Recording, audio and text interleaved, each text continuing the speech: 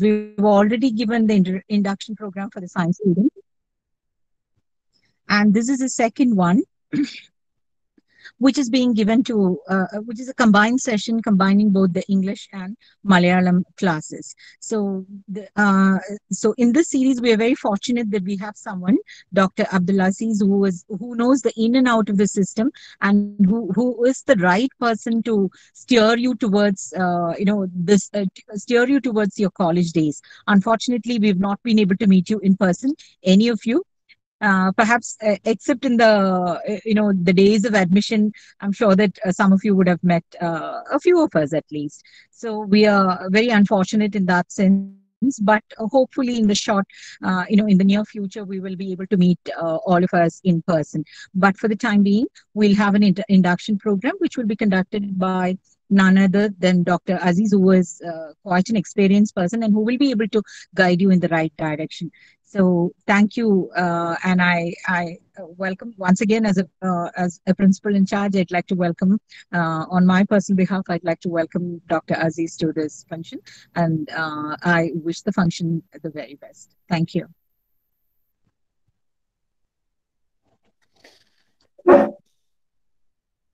Let me start. Sure, sir.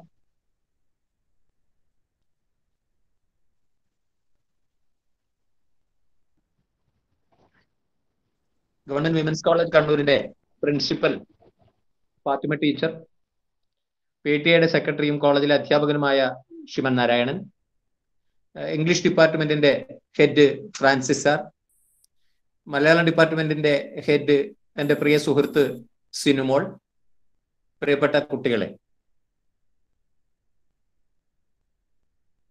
Teacher നേരത്തെ സൂചിപ്പിക്കുകയുണ്ടായി, teacher മാത്രമല്ല സ്വാഗത പ്രഭാഷണം നടത്തിയ നാരായണ സാറും സൂചിപ്പിക്കുകയുണ്ടായി, ഒരു വല്ലാത്ത കാലത്താണ് നമ്മളിങ്ങനെ സംസാരിക്കേണ്ടി വരുന്നത്. സാധാരണ നിലയിൽ നിങ്ങൾ ഡിഗ്രി ഫസ്റ്റ് ഇയറിന് വന്നു കഴിഞ്ഞാൽ വിമൻസ് കോളേജിലെ ഒരു വലിയ ഹാളിൽ ഓഡിറ്റോറിയത്തിൽ നിങ്ങളൊക്കെ ഇരുത്തി നിങ്ങളുമായി നേരിട്ട് അങ്ങോട്ടും ഇങ്ങോട്ടും കണ്ട് സംസാരിച്ച് മുഖം നോക്കി സംസാരിക്കുന്ന ഒരു സാഹചര്യമായിരുന്നു ഉണ്ടായിരുന്നത്. അത് ഇല്ലാതെ പോകുന്നു. ഞാൻ സംസാരിക്കുന്നത് നിങ്ങൾ കേൾക്കുന്നുണ്ടോ? അതെനിക്ക് വലിയ ഉറപ്പൊന്നുമില്ല ഈ ഒരു രീതിയിലാവുമ്പോ. നെറ്റിന്റെ പ്രോബ്ലം. കേൾക്കാം സാർ. കേൾക്കാം. ശരിക്കും ഓഡിബിൾ അല്ലേ? അതെ അതെ. ഓക്കെ. അപ്പോ ഇതാണ് നമ്മുടെ ഏറ്റവും വലിയ പരിമിതി. നിങ്ങൾ കേൾക്കുന്നുണ്ടോ എന്ന് എനിക്കറിയില്ല, നിങ്ങൾ ഇരിക്കുന്നുണ്ടോ എൻ്റെ മുന്നിൽ എന്ന് എനിക്കൊരു ഉറപ്പുമില്ല. ഒരു ചുമരിനോട് സംസാരിക്കും പോലെ ഇങ്ങനെ സംസാരിച്ചുകൊണ്ടേ ഇരിക്കുന്നു എന്ന് മാത്രമേ ഉള്ളൂ. അത് അത്യന്തം സങ്കടകരമാണ്. കാരണം നിങ്ങൾ എങ്ങനെയാണ് ഇത് മനസ്സിലാക്കുന്നത്? നിങ്ങൾക്ക് ഇത് മനസ്സിലാവുന്നുണ്ടോ? നിങ്ങൾക്ക് വല്ല സംശയമുണ്ടോ? സാധാരണ നിലയിൽ അധ്യാപകരായിട്ടുള്ള ആളുകൾ, പ്രഭാഷകരും അധ്യാപകരും ഒക്കെ തങ്ങളുടെ ക്ലാസ്സോ അല്ലെങ്കിൽ പ്രഭാഷണമോ അല്ലെങ്കിൽ സംസാരമോ ഒക്കെ മുന്നോട്ട് കൊണ്ടുപോകുന്നത് ഇരിക്കുന്ന ആളുടെ മുഖം നോക്കിയിട്ടാണ്. മുഖം നോക്കിയിട്ട് നല്ല, പലപ്പോഴും കണ്ണ് നോക്കിയിട്ടാണ്. ആ കണ്ണിലെ തിളക്കം കാണുമ്പോഴാണ്, അല്ലെങ്കിൽ തിളക്കക്കുറവോ അതല്ലെങ്കിൽ മുഖത്തിന്റെ ഭാവമോ കാണുമ്പോഴാണ് ആ പറഞ്ഞ കാര്യം രസിച്ചിട്ടില്ല അല്ലെങ്കിൽ മനസ്സിലായിട്ടില്ല എന്നൊക്കെ നമ്മൾ മനസ്സിലാക്കുക. ഇതിന്റെ ഏറ്റവും വലിയ സങ്കടം അങ്ങനെയൊന്നും കാണുന്നില്ല. അപ്പോ ഇതിനകത്ത് ഞാനിപ്പോ ആരെയും കാണുന്നില്ല എന്നുള്ളതാണ് സത്യം. ആ ഒരു അവസരത്തിൽ ഇതിന്റെ ഏറ്റവും വലിയ പരിമിതിയും വിഷമവും ഈ ഒരു പ്രശ്നമാണ്. പക്ഷെ വേറെ നിവൃത്തിയില്ലല്ലോ. കേരളത്തിൽ മാത്രമല്ല, ഇന്ത്യയിൽ മാത്രമല്ല, ലോകത്തെ എല്ലാ സ്ഥലത്തും ഈ സോഷ്യൽ ഗാദറിങ്ങുകളൊക്കെ പരമാവധി ഒഴിവാക്കിയിട്ട് ഇത്തരത്തിലായിട്ടുണ്ട് കാര്യങ്ങൾ. വേറെ നിവൃത്തിയില്ലാത്തത് കൊണ്ടാണ് ഈ ഒരു കാര്യം നമ്മൾ സ്വീകരിക്കുന്നത് എന്ന് മനസ്സിലാക്കുക. അപ്പോഴും ഞാൻ പറയണത്, പരമാവധി ആളുകൾ ഉണ്ട് എന്നുള്ളൊരു വിശ്വാസം ഞാൻ പുലർത്തുന്നു, നിങ്ങളൊക്കെ ഉണ്ട് എന്ന് വിശ്വസിക്കുകയും ചെയ്യുന്നു. പിന്നെ നമുക്കിനി വിഷയത്തിലേക്ക് കടക്കാം. നമ്മൾ പറഞ്ഞല്ലോ എന്ന് പറഞ്ഞാൽ ഡിഗ്രി ഫസ്റ്റ് ഇയർ സ്റ്റുഡൻസ് ആയിട്ട് നിങ്ങൾ വിമൻസ് കോളേജിൽ വന്നിരിക്കുകയാണ്. ഇതുവരെ പഠിച്ചതൊക്കെ നിങ്ങൾ സ്കൂളിലാണ്. സ്കൂൾ കുട്ടി അല്ലാതെ ആയിരിക്കുന്നു എന്നർത്ഥം. 12 കൊല്ലം, 10ാം ക്ലാസ് വരെ 10 കൊല്ലവും പിന്നെ +2 2 കൊല്ലവും, LKG UKG ഉള്ളവരാണെങ്കിൽ 2 കൊല്ലവും കൂടി ചേർത്ത് 14 കൊല്ലം ചില ആളുകൾ, അല്ലെങ്കിൽ 12 കൊല്ലം. അവരൊക്കെ അന്നേരമൊക്കെ നമ്മൾ സ്കൂൾ വിദ്യാർത്ഥികളായിരുന്നു. ആ സ്കൂൾ വിദ്യാർത്ഥി എന്ന് പറയുന്ന അവസ്ഥയിൽ നിന്ന് നമ്മൾ കോളേജ് വിദ്യാർത്ഥി, പഴയ ഭാഷയിൽ പറഞ്ഞാൽ കോളേജ് കുമാരൻ കുമാരി എന്നൊക്കെ പറയുന്ന ഒരു അവസ്ഥയിലേക്ക് നമ്മൾ മാറുന്നു. ഹയർ എഡ്യൂക്കേഷനിലേക്ക് വരുന്നു എന്നർത്ഥം, ഉന്നത വിദ്യാഭ്യാസത്തിലേക്ക് വരുന്നു എന്നർത്ഥം. ആ രണ്ട് വിദ്യാഭ്യാസവും വ്യത്യാസമുണ്ട്. ഉന്നത വിദ്യാഭ്യാസവും സ്കൂൾ വിദ്യാഭ്യാസവും തമ്മിൽ വ്യത്യാസമുണ്ട്. അത് രണ്ടായതുകൊണ്ടാണ് ഇപ്പോഴും തന്നെ സർക്കാർ രണ്ട് വകുപ്പുകളായിട്ടാണ്. എന്ന് പറഞ്ഞാൽ വിദ്യാഭ്യാസ മന്ത്രി എന്ന് പറഞ്ഞിട്ട് പ്രൊഫസർ രവീന്ദ്രനാഥ് സ്കൂൾ വിദ്യാഭ്യാസത്തിന്റെ കാര്യം നോക്കുന്നു.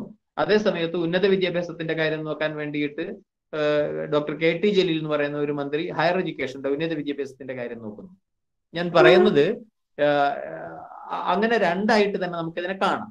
അപ്പൊ നിങ്ങളൊരു വിദ്യാഭ്യാസത്തിന്റെ ഒരു വ്യത്യസ്തമായി ഇതുവരെ പഠിച്ച അവസ്ഥയിൽ നിന്ന് മാറിയിട്ട് പുതിയ ഒരു അവസ്ഥയിലേക്ക് മാറി വന്നിരിക്കുന്നു എന്നുള്ളതാകുന്നു നമ്മൾ മനസ്സിലാക്കേണ്ടുന്ന ഒരു കാര്യം. എന്താണ് ഈ വ്യത്യാസം?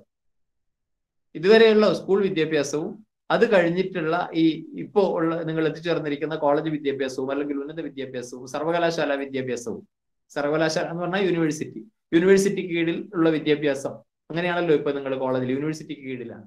അങ്ങനെയുള്ള വിദ്യാഭ്യാസവും തമ്മിൽ എന്താണ് ഒരു പ്രധാനമായ വ്യത്യാസം? എന്ത് വ്യത്യാസമാണ് നമുക്ക് പ്രധാനമായിട്ട് കാണാൻ കഴിയുക?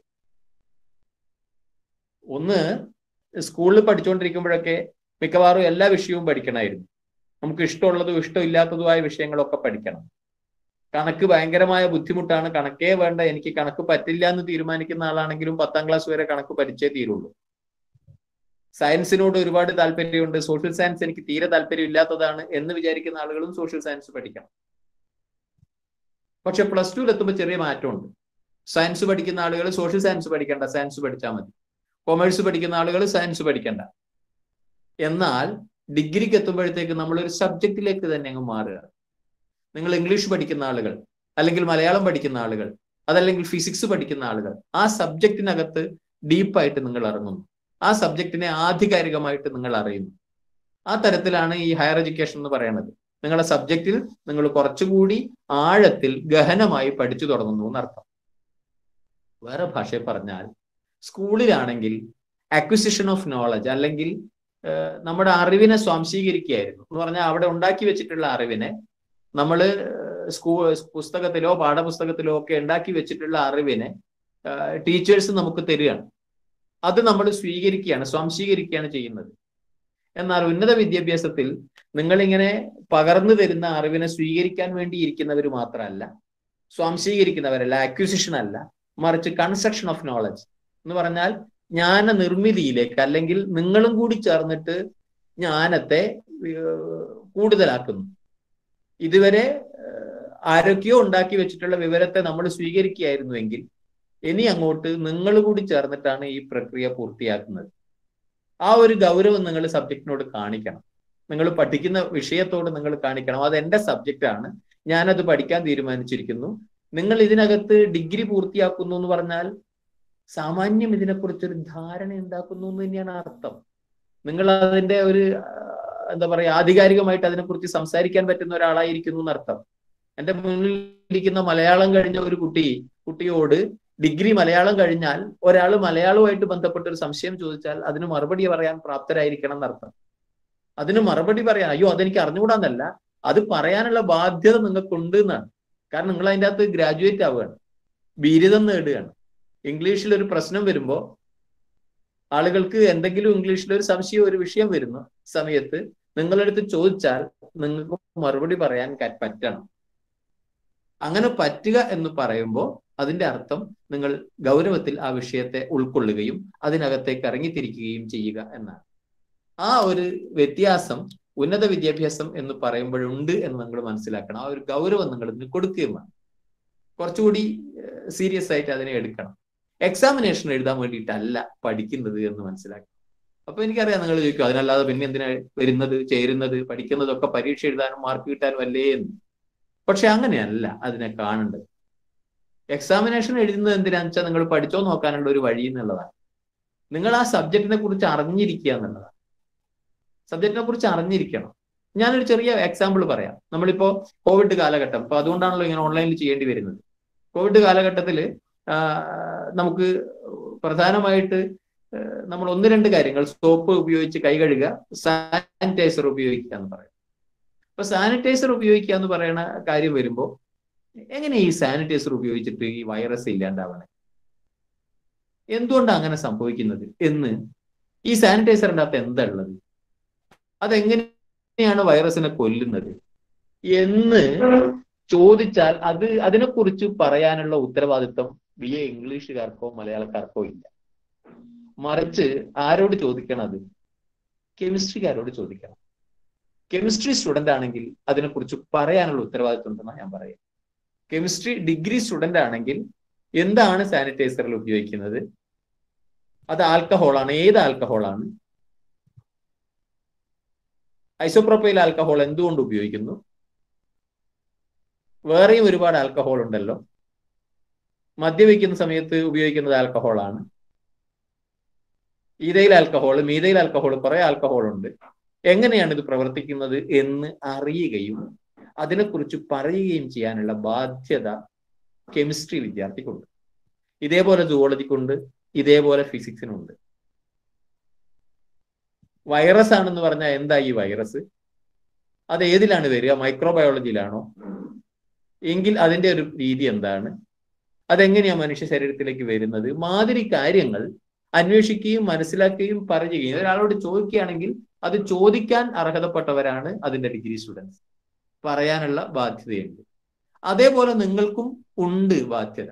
ഇംഗ്ലീഷിനെ കുറിച്ചൊരു സംശയം വന്നാൽ ചോദിക്കാൻ, ഇംഗ്ലീഷ് ലിറ്ററേച്ചറിനെ കുറിച്ചൊരു സംശയം വന്നാൽ ചോദിക്കാൻ, അത് മനസ്സിലാക്കാനും പറയാനുള്ള ബാധ്യത നിങ്ങൾക്കുണ്ട്. ആ അർത്ഥത്തിൽ മലയാളത്തിലുണ്ട്. നിങ്ങൾ ഈ സബ്ജക്റ്റിനെ കാണണം. അങ്ങനെ ഗൗരവതരമായ ഒരു പഠനത്തിലേക്കാണ് നിങ്ങൾ പോകുന്നത്, നിങ്ങൾ കൂടി ഇടപെടുന്ന ഒരു പഠനമാണ് എന്ന് മനസ്സിലാക്കിയിട്ട് വേണം മുന്നോട്ട് പോകാൻ. ഹയർ എഡ്യൂക്കേഷൻ ആവുമ്പോൾ നിങ്ങൾ കൂടി ഇടപെട്ടിട്ടാണ് പഠനം പൂർത്തിയാവുന്നത്. ടീച്ചർ അല്ലെങ്കിൽ അധ്യാപകൻ പറഞ്ഞു തരുന്ന ഒരു കാര്യം മനസ്സിലാക്കാൻ വേണ്ടി മാത്രമാണ് ഞാൻ ഇരിക്കുന്നത് എന്നുള്ളതല്ല, മറിച്ച് നമ്മൾ അതിനെക്കുറിച്ച് ആലോചിക്കുകയും ചിന്തിക്കുകയും വീണ്ടും വീണ്ടും ആലോചിക്കുകയും ചിന്തിക്കുകയും അതിനെ മനസ്സിലാക്കാൻ വേണ്ടി നമ്മൾ ഇതിനകത്തേക്ക് ഇറങ്ങുകയും ചെയ്യും. അങ്ങനെ ഇറങ്ങണമെങ്കിൽ ആ സബ്ജക്റ്റിനോടൊരു ഇഷ്ടം വേണം. അപ്പൊ പറയും, ചില ആളുകളൊക്കെ പറയും, സാറേ ഇത് എൻ്റെ സബ്ജക്റ്റ് അല്ല, ഞാൻ ഇംഗ്ലീഷ് അല്ല വിചാരിച്ചിരുന്നത്, ഞാൻ കെമിസ്ട്രി വിചാരിച്ചിരുന്നതാണ്, എനിക്ക് കെമിസ്ട്രി കിട്ടിയില്ല, അവസാനം കിട്ടിയത് ഇംഗ്ലീഷാണ്, ഇത് ഞാൻ നിവൃത്തിയില്ലാതെ കൊണ്ട് നടക്കുകയാണ്, ഞാൻ മലയാളം വിചാരിച്ചിട്ടേ ഇല്ല, ഞാൻ വേറെ സബ്ജക്റ്റ് ആയിരുന്നു വിചാരിച്ചിരുന്നത്, പക്ഷേ വീട്ടിൻ്റെ അടുത്തുള്ള കോളേജായി എന്നോ അതല്ലെങ്കിൽ വിമൻസ് കോളേജിലെ വീട്ടിൽ നിന്ന് അയക്കുന്നോ അങ്ങനെയൊക്കെ ഉള്ളത് കൊണ്ട് ഞാൻ ഈ മലയാളത്തിൽ പെട്ടതാണ്, ഇതെന്റെ സബ്ജക്റ്റ് അല്ല. ഇങ്ങനെ പറയാം ഇനി പാടില്ല. അഡ്മിഷൻ കിട്ടുന്നത് വരെ നിങ്ങൾക്ക് ഇങ്ങനെയൊക്കെ ആലോചിക്കാനുള്ള അവകാശമുണ്ട്. അഡ്മിഷൻ കിട്ടിക്കഴിഞ്ഞാൽ ഇത് നിങ്ങളെ സബ്ജക്റ്റ് ആയിട്ട് നിങ്ങൾ തീരുമാനിക്കണം എന്നാണ് എനിക്ക് പറയാനുള്ളത്. പരിപൂർണമായിട്ട് നിങ്ങൾ അതിനെ ഇഷ്ടപ്പെട്ട് തുടങ്ങണം, നിങ്ങളെ സബ്ജക്റ്റ് ആയിട്ട് തീരുമാനിക്കണം. ഇപ്പൊ കല്യാണമൊക്കെ വിചാരിച്ച മാതിരി ഒന്നും ചിലപ്പോൾ ആയി തരില്ല. പ്രണയവിവാഹമാണെങ്കിൽ ചിലപ്പോൾ അയാൾ വിചാരിച്ച ആൾ തന്നെ കിട്ടിയെന്ന് വരും. മറ്റത് ഞാൻ വിചാരിച്ചിരുന്നത് എന്താ പറയാ വേറെ ആളെയായിരുന്നു, ഞാൻ ടോവിനെ പോലെയുള്ള ഒരാളെയാണ് വിചാരിച്ചിരുന്നത്, അല്ലെങ്കിൽ ഫഹദ് ഫാസലിനെ പോലെയുള്ള ഒരാളെയാണ് ഞാൻ സങ്കല്പിച്ചിരുന്നത്, പക്ഷെ എനിക്ക് കിട്ടിയത് ഈ മനുഷ്യനെയാണ്, അതുകൊണ്ട് ജീവിതകാലം മുഴുവൻ ഞാൻ ഇയാളെയും കൊണ്ട് കഷ്ടപ്പെടുകയാണ് എന്നല്ല. ഇതാണ് എനിക്ക് കിട്ടിയതെങ്കിൽ അതാണ് എൻ്റെ ആൾ, അതാണ് എൻ്റെ പ്രിയപ്പെട്ട ആൾ. ആൺകുട്ടികളാണെങ്കിൽ ഞാൻ നസ്രിയെയാണ് മനസ്സിൽ കണ്ടത്, അതുപോലത്തെ ഒരാളെയായിരുന്നു, പക്ഷെ എനിക്ക് കിട്ടിയത് അങ്ങനെയല്ല എന്ന് പറഞ്ഞ് കരഞ്ഞുകൊണ്ടിരിക്കുക എന്നുള്ളതല്ല. മറിച്ച് അതാണ് നമ്മുടെ സബ്ജക്റ്റ് എന്ന് തീരുമാനിച്ചു കഴിഞ്ഞാൽ, അതാണ് നമ്മുടെ ജീവിതം എന്ന് മനസ്സിലാക്കി കഴിഞ്ഞാൽ, പിന്നെ അതിനെ സ്നേഹിക്കുകയും അതിൽ നമ്മൾ എന്താ പറയാ കൂടുതൽ കൂടുതൽ മുഴുകുകയും ചെയ്യുന്ന ഒരു സ്ഥിതിയിലേക്ക് വരണം. അലീനേറ്റഡ് ആയിട്ട് അല്ലെങ്കിൽ അന്യമായിട്ട് ഞാനതല്ല എന്ന് വിചാരിച്ചുകൊണ്ടിരിക്കരുത്. വലിയ ബുദ്ധിമുട്ടാണ്. അതുകൊണ്ട് ഇതുവരെ ഇംഗ്ലീഷിനെ മനസ്സിൽ സ്വീകരിച്ചിട്ടില്ലാത്ത ആളുകളോ മലയാളത്തെ മനസ്സിൽ സ്വീകരിച്ചിട്ടില്ലാത്ത ആളുകളോ ആണെങ്കിൽ എനിക്ക് പറയാനുള്ളത്, നിങ്ങൾ മലയാളക്കാരോ ഇംഗ്ലീഷുകാരോ ആയി കഴിഞ്ഞിരിക്കുന്നു. ഇനി അത് തന്നെയാണ് നമ്മുടെ സബ്ജക്ട്, അതിൽ മാസ്റ്റർ ആവുക എന്നുള്ളതാണ് നമ്മളുടെ വഴി. ഞാൻ മലയാളമാണ്, മലയാളം ആയിക്കോട്ടെ, ഇംഗ്ലീഷ് ആണെങ്കിൽ ഇംഗ്ലീഷ് ആയിക്കോട്ടെ, ഞാൻ അതിൽ മാസ്റ്റർ ആവും. അതെന്റെ സബ്ജക്റ്റ് ആയിട്ട് ഞാൻ തീരുമാനിച്ചു കഴിഞ്ഞു. അപ്പൊ നിങ്ങൾ അതിന് ഒരുപാട് എന്താ പറയാ അങ്ങനെയുണ്ട് ഇങ്ങനെയുണ്ട്. നമ്മളെ അമ്മ എന്ന് പറയുന്നതിന് ഒരുപാട് പരിമിതി ഉണ്ടാവും. ഇന്ന ദോഷമുണ്ട് എന്നൊക്കെ പറയും. എല്ലാ അമ്മമാർക്കും ഉണ്ട് അങ്ങനെ ദോഷം. മറ്റേയാളെ അമ്മയാണ് ഏറ്റവും നല്ലത് എന്നല്ലത്. നമ്മളെ അമ്മ നമ്മുടെ പ്രിയപ്പെട്ടതാണ്. അതിന്റെ ദോഷങ്ങൾ നമ്മൾ അംഗീകരിക്കണം, അതിന്റെ ഗുണങ്ങൾ നമ്മൾ അംഗീകരിക്കണം. വേറെ അമ്മമാർക്ക് അതിന്റെ ദോഷം ഉണ്ടാവും, അതിന്റെ ഗുണം ഉണ്ടാവും. അക്കരെ പച്ചകൾ വിചാരിച്ചിട്ട് കാര്യമില്ല. നമ്മുടെ സബ്ജക്റ്റ് എന്ന് പറയുന്നത് മലയാളമോ ഇംഗ്ലീഷോ ആണ്. ആ സബ്ജക്റ്റിനകത്ത് നമ്മൾ തൃപ്തരായി മുന്നോട്ട് പോവുക. തൃപ്തരായി എന്ന് ഞാൻ പറയുമ്പോൾ വേറൊരു അർത്ഥമുണ്ട്.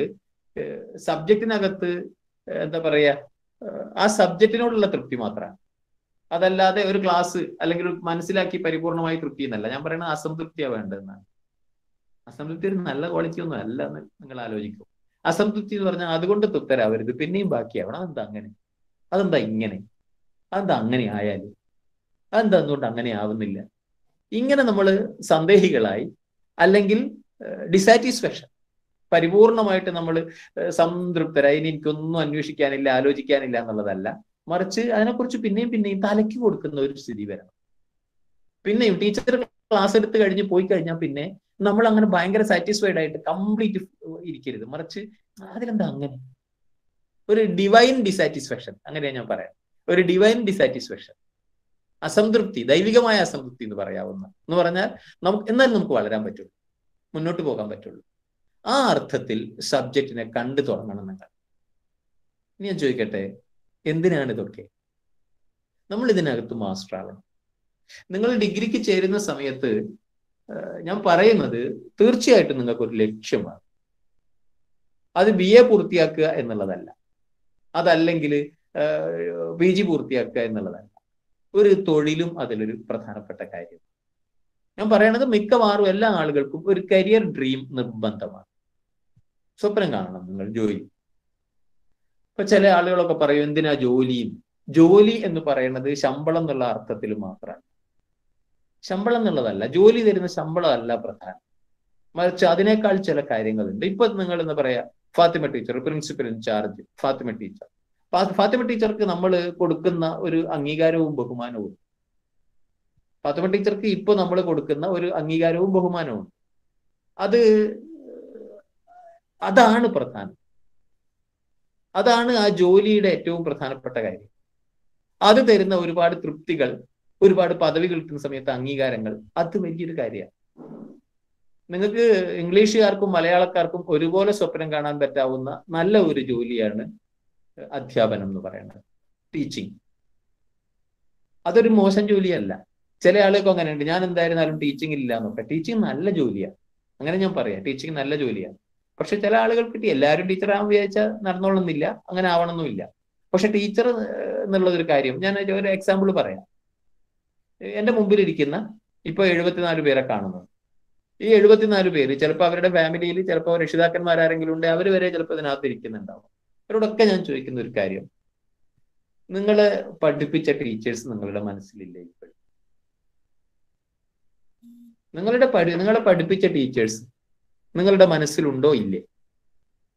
നേരിട്ടാ ഞാൻ സംസാരിക്കണമെങ്കിൽ എനിക്ക് മറുപടി കിട്ടുമായിരുന്നു, കൈവക്കുമായിരുന്നു, അല്ലെങ്കിൽ ഉണ്ട് എന്ന് പറയുമായിരുന്നു, അല്ലെ ഇല്ല എന്ന് പറയുമായിരുന്നു. ഇപ്പൊ ഞാൻ ഊഹിക്കുന്നു നിങ്ങൾ എന്തോ വിചാരിക്കുന്നുണ്ടാവുന്നു. മുഖം കാണുന്നില്ലല്ലോ, നിങ്ങളെ പ്രതികരണം കേൾക്കുന്നുമില്ലല്ലോ. അതുകൊണ്ട് ഇപ്പൊ നിങ്ങളെ പഠിപ്പിച്ച ടീച്ചേഴ്സ് എന്ന് പറയുന്ന സമയത്ത് 1ാം ക്ലാസ് മുതൽ ഇപ്പൊ +2 വരെയുള്ള ഒരുപാട് ടീച്ചേഴ്സ് പഠിപ്പിച്ചിട്ടുണ്ട്. എല്ലാ ആളുകളൊന്നും നമ്മുടെ മനസ്സിലില്ല. പക്ഷെ ചില ആളുകൾ പെട്ടെന്ന് നമ്മൾ മനസ്സിലേക്ക് വരുന്നുണ്ട്. 2-3 ആളുകളൊക്കെ പെട്ടെന്ന് മനസ്സിലേക്ക് വരുന്നുണ്ട്. 3ാം ക്ലാസ്സിൽ എന്താ പറയാ കണക്ക് പഠിപ്പിച്ച ടീച്ചർ, അല്ലെങ്കിൽ +1 ബയോളജി പഠിപ്പിച്ച ഒരു സാറ്, അതല്ലെങ്കിൽ 7ാം ക്ലാസ്സിൽ മലയാളം പഠിപ്പിച്ച ഒരു സാർ, 9ാം ക്ലാസ്സിൽ സോഷ്യൽ സയൻസ് പഠിപ്പിച്ച അല്ലെങ്കിൽ സയൻസ് പഠിപ്പിച്ച ഒരു ടീച്ചർ. ഇതൊക്കെ നമ്മുടെ മനസ്സിൽ നിൽക്കുന്നുണ്ട്. നിങ്ങളെ മാത്രമല്ല, ഒരുപാട് കുട്ടികളുടെ മനസ്സിൽ നിൽക്കുന്നു. അങ്ങനെ ഒരുപാട് ആളുകളുടെ മനസ്സിൽ കയറിക്കൂടാൻ കഴിയാന്ന് പറയുന്നത് ചില്ലറ കാര്യമാണ്. അതൊരു വലിയ കാര്യമാണ്. ഒരുപാട് ആളുകളുടെ മനസ്സിൽ ബാക്കിയാവാൻ കഴിയുക എന്ന് പറയുന്നത് വലിയൊരു കാര്യമാണ്. ഇന്ത്യയിലെ ഏറ്റവും വലിയ ആൾ എന്ന് പറയുന്നത് ഇന്ത്യയുടെ രാഷ്ട്രപതിയാണ്. ഇന്ത്യയുടെ പ്രസിഡന്റ്, ഇന്ത്യയുടെ രാഷ്ട്രപതി രാംനാഥ് കോവിന്ദാണ് ഇന്ത്യയിൽ ഇപ്പൊ ഏറ്റവും വലിയ ആള്. അതിനേക്കാൾ ടോപ്പായിട്ട് ഒരാളില്ല. അദ്ദേഹത്തിന്റെ രാഷ്ട്രപതി ഭവനിലുള്ള കസേരയിൽ ഇരിക്കുന്ന സമയത്ത് അദ്ദേഹമാണ് ഇന്ത്യയുടെ മുഴുവൻ ആളുകളെ അറ്റൻഡൻസ് വിളിക്കുകയാണെങ്കിൽ ആദ്യം വിളിക്കുന്നത് അദ്ദേഹത്തെയാണ്. അങ്ങനെ അദ്ദേഹത്തിന്റെ കസേരയിൽ ഇരിക്കുന്ന സമയത്ത്, രാംനാഥ് കോവിന്ദ് എന്ന് പറയുന്ന ഇന്ത്യയുടെ രാഷ്ട്രപതി കസേരയിൽ ഇരിക്കുന്ന സമയത്ത് ഒരാൾ അദ്ദേഹത്തിന്റെ മുറിയിലേക്ക് കയറി വരുന്നു. അങ്ങനെ കയറി വരുന്ന സമയത്ത്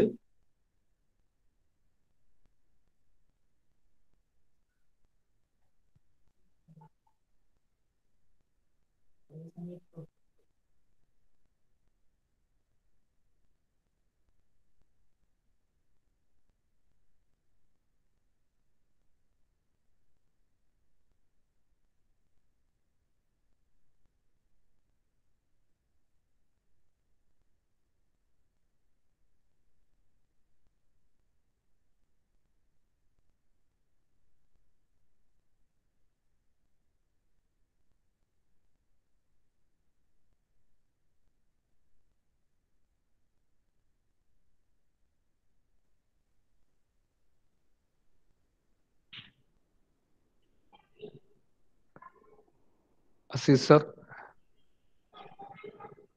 സാർ എന്തോ ചെറിയ പേഴ്സണൽ ഇൻകൺവീനിയൻസ് കൊണ്ട് കുറച്ച് സമയത്തേക്ക് മാറിയതാണെന്ന് തോന്നുന്നു. സർ സർ അൺമ്യൂട്ട് ചെയ്യണേ സർ. സർ മ്യൂട്ടിലുണ്ട് അത്ര.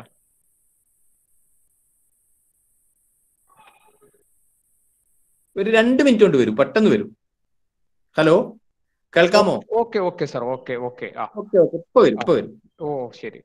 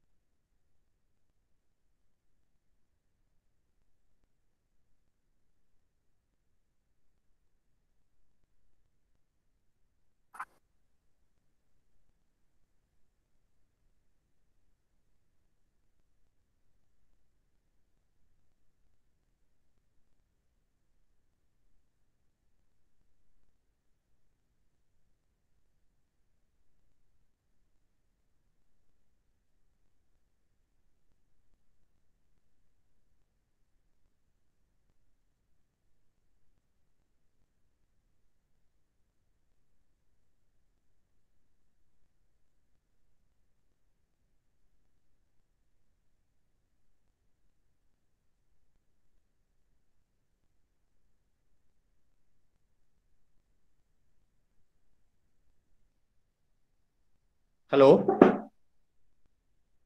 കേൾക്കാം സർ, കേൾക്കാം. ഓക്കെ.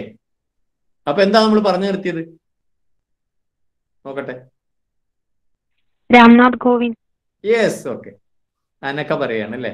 രാംനാഥ് കോവിന്ദിന്റെ മുറിയിലേക്ക് ഒരാള് കടന്നു വരും.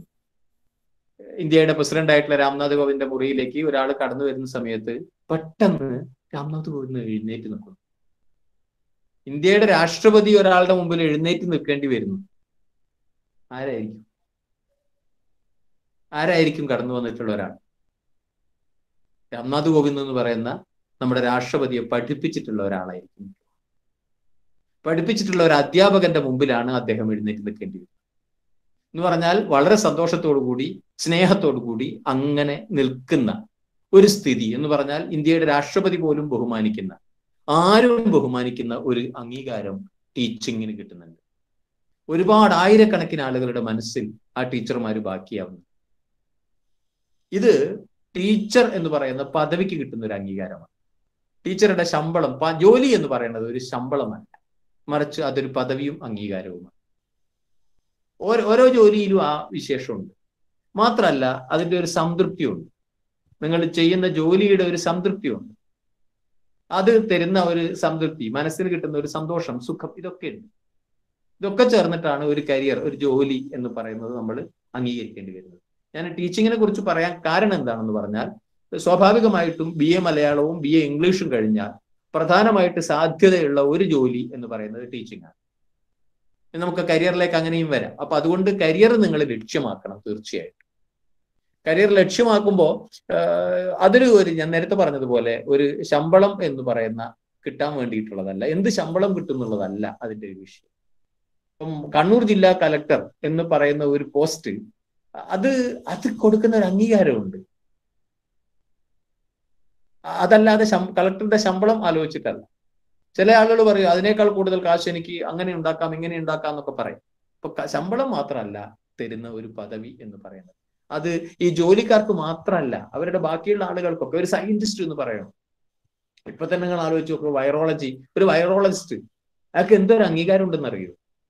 ഇപ്പോഴത്തെ ഒരു സ്ഥിതിയിൽ വാക്സിന്റെ ഒരു സന്ദർഭത്തിൽ അദ്ദേഹം ഇപ്പൊ കഴിഞ്ഞ ദിവസം നമ്മുടെ ഒരു ഇന്ത്യക്കാരനായ, ഒരു കേരളക്കാരനായ ഒരാള് ആ വാക്സിൻ ഒരു ഗവേഷണം, നമ്മുടെ കോവിഡുമായിട്ട് ബന്ധപ്പെട്ട് നടക്കുന്ന ഒരു ഗവേഷണത്തിനകത്ത് ഒരു കേരളക്കാരൻ, ഒരു വൈറോളജിസ്റ്റ് ഉണ്ട്. അപ്പൊ വൈറോളജിസ്റ്റ് എന്ന് പറയുന്ന ഒരു സയന്റിസ്റ്റ് ആയിട്ടുള്ള ആ പോസ്റ്റ് അയാളുടെ പണം മാത്രമല്ല, അയാൾ ചെയ്യുന്ന സേവനമൊക്കെ ആ അർത്ഥത്തിൽ വിലമതിക്കുന്നതാണ്, ആളുകളുടെ അംഗീകാരം കിട്ടുന്നതാണ്. മാത്രമല്ല, ഞാൻ വേറൊന്ന് പറയാന്ന്, നിങ്ങൾ വെറുതെ അല്ല പഠിക്കണത്. പഠിച്ചിട്ട് നിങ്ങൾ ജോലി ചെയ്യണം. കാരണം അതിനു വേണ്ടിയിട്ടാണ് നിങ്ങൾ പഠിക്കുന്നത്. അപ്പോ ആ അർത്ഥത്തിൽ നിങ്ങളുടെ കരിയറിനെ കാണണം എന്ന് പ്രത്യേകമായിട്ട് സൂചിപ്പിക്കട്ടെ. അതല്ലാതെ ഞാൻ പഠിക്കുന്നു, വെറുതെ പഠിക്കുന്നു എന്നുള്ള ഒരവസ്ഥ പറ്റില്ല. മറിച്ച് ഒരു തൊഴിൽ സ്വപ്നം കാണണം. അപ്പൊ പല ആളുകൾക്കും സന്ദേഹമായി കിട്ടുമോ എന്നുള്ളത്. ധാരാളം അവസരമുണ്ട്. ഇപ്പൊ ടീച്ചിങ്ങിന്റെ കാര്യം തന്നെ പറയുകയാണെങ്കിൽ ഇംഗ്ലീഷ് കഴിഞ്ഞ ആളുകൾക്കും മലയാളം കഴിഞ്ഞ ആളുകൾക്കും ഏറ്റവും കൂടുതൽ അവസരങ്ങളുണ്ട്. പ്രത്യേകിച്ചും ഇംഗ്ലീഷുകാർക്ക് അവസരങ്ങൾ വളരെ കൂടുതലാണ്. കാരണം നിങ്ങൾ തന്നെ പഠിച്ച സ്കൂളുകൾ സങ്കല്പിച്ചു നോക്ക്, അവിടെയൊക്കെ ഏറ്റവും കൂടുതലുള്ള ഇംഗ്ലീഷ് ടീച്ചേഴ്സാണ്. കാരണം ഫസ്റ്റ് ലാംഗ്വേജ് ആണ്, അത് ഒഴിവാക്കുന്ന ആരുമില്ല. എല്ലാവരും ഇംഗ്ലീഷ് പഠിക്കണം, കമ്പൽസറിയാണ്. +2 നിങ്ങൾ മലയാളം എടുക്കാം, ഹിന്ദി എടുക്കാം, അതല്ലെങ്കിൽ മറ്റേതെങ്കിലും ഒരു സബ്ജക്ട് എടുക്കാം, സാൻസ്ക്രിറ്റ് എടുക്കാം. അത് നിങ്ങളുടെ ഓപ്ഷൻ അനുസരിച്ച് നിങ്ങൾക്ക് സെക്കൻഡ് ലാംഗ്വേജ് ചൂസ് ചെയ്യാം. പക്ഷെ ഇംഗ്ലീഷിന്റെ അകത്ത് ആർക്കും മാറാൻ പറ്റില്ല. അപ്പൊ ഇംഗ്ലീഷ് ധാരാളം വേണം, ഇംഗ്ലീഷിന് ടീച്ചേഴ്സും കൂടുതൽ വേണം. 1ാം ക്ലാസ് മുതൽ, ചെറിയ സ്കൂൾ മുതൽ ഇംഗ്ലീഷ് ടീച്ചേഴ്സ് ആവശ്യമുണ്ട്. LP school, UP school, high school, higher secondary, college, അങ്ങനെ എല്ലാ മേഖലകളിലും ഇംഗ്ലീഷ് ടീച്ചേഴ്സ് ആവശ്യമുണ്ട്. ഇതേപോലെ മലയാളത്തിന് +2 ലെവലിലൊക്കെ എത്തുമ്പോഴത്തേക്കും മലയാളം വേണോ വേണ്ടിയോ എന്നുള്ളൊരു വിഷയം വരുന്നുണ്ട്. വേണമെങ്കിൽ ഇപ്പൊ മലയാളത്തിന് ഇമ്പോർട്ടൻസ് കൂടുതൽ വന്നിരിക്കുകയാണ്. മാതൃഭാഷയ്ക്ക് ഇമ്പോർട്ടൻസ് വന്നിരിക്കുന്നു. മലയാളം എല്ലാ മേഖലകളിലും മലയാളം ആക്കിക്കൊണ്ടിരിക്കുകയാണ്. ഓഫീസ് സംബന്ധമായ എല്ലാ ഫയലുകൾ, ഭരണഭാഷ സംബന്ധമായ കാര്യങ്ങളൊക്കെ തന്നെയും മലയാളത്തിലേക്ക് മാറുന്നു. അതുകൊണ്ട് മലയാളം പഠിപ്പിക്കാത്ത സ്കൂൾ പാടില്ല എന്ന് ഗവൺമെന്റ് ഉത്തരവിറക്കിയിരിക്കുന്നു. അതുകൊണ്ട് മലയാളത്തിലും അധ്യാപനത്തിൽ നല്ല സാധ്യതയാണ് എന്ന് മനസ്സിലാക്കണം. അധ്യാപനം എന്ന് പറയുന്നത് ഈ പറയുന്ന LP സ്കൂളുണ്ട്, UP സ്കൂളുണ്ട്, ഹൈസ്കൂളുണ്ട്, ഹയർ സെക്കൻഡറി ഉണ്ട്, പിന്നെ കോളേജുണ്ട്. അതുകൊണ്ട് നിങ്ങളുടെ മനസ്സിൽ ഈ ഒരു തൊഴിൽ സ്വപ്നം വേണം. അപ്പോഴാണ് ഞാൻ പറയണത്, തൊഴിൽ കാശുണ്ടാക്കുക എന്നുള്ള അർത്ഥത്തിൽ മാത്രമല്ല, അത് നിങ്ങൾക്ക് തരുന്ന ഒരു അംഗീകാരത്തിനും കൂടിയാണ്. മറ്റൊന്ന്, നിങ്ങളിപ്പോ പഠിച്ചുകൊണ്ടിരിക്കുന്നത് നിങ്ങളുടെ ചെലവിലല്ല.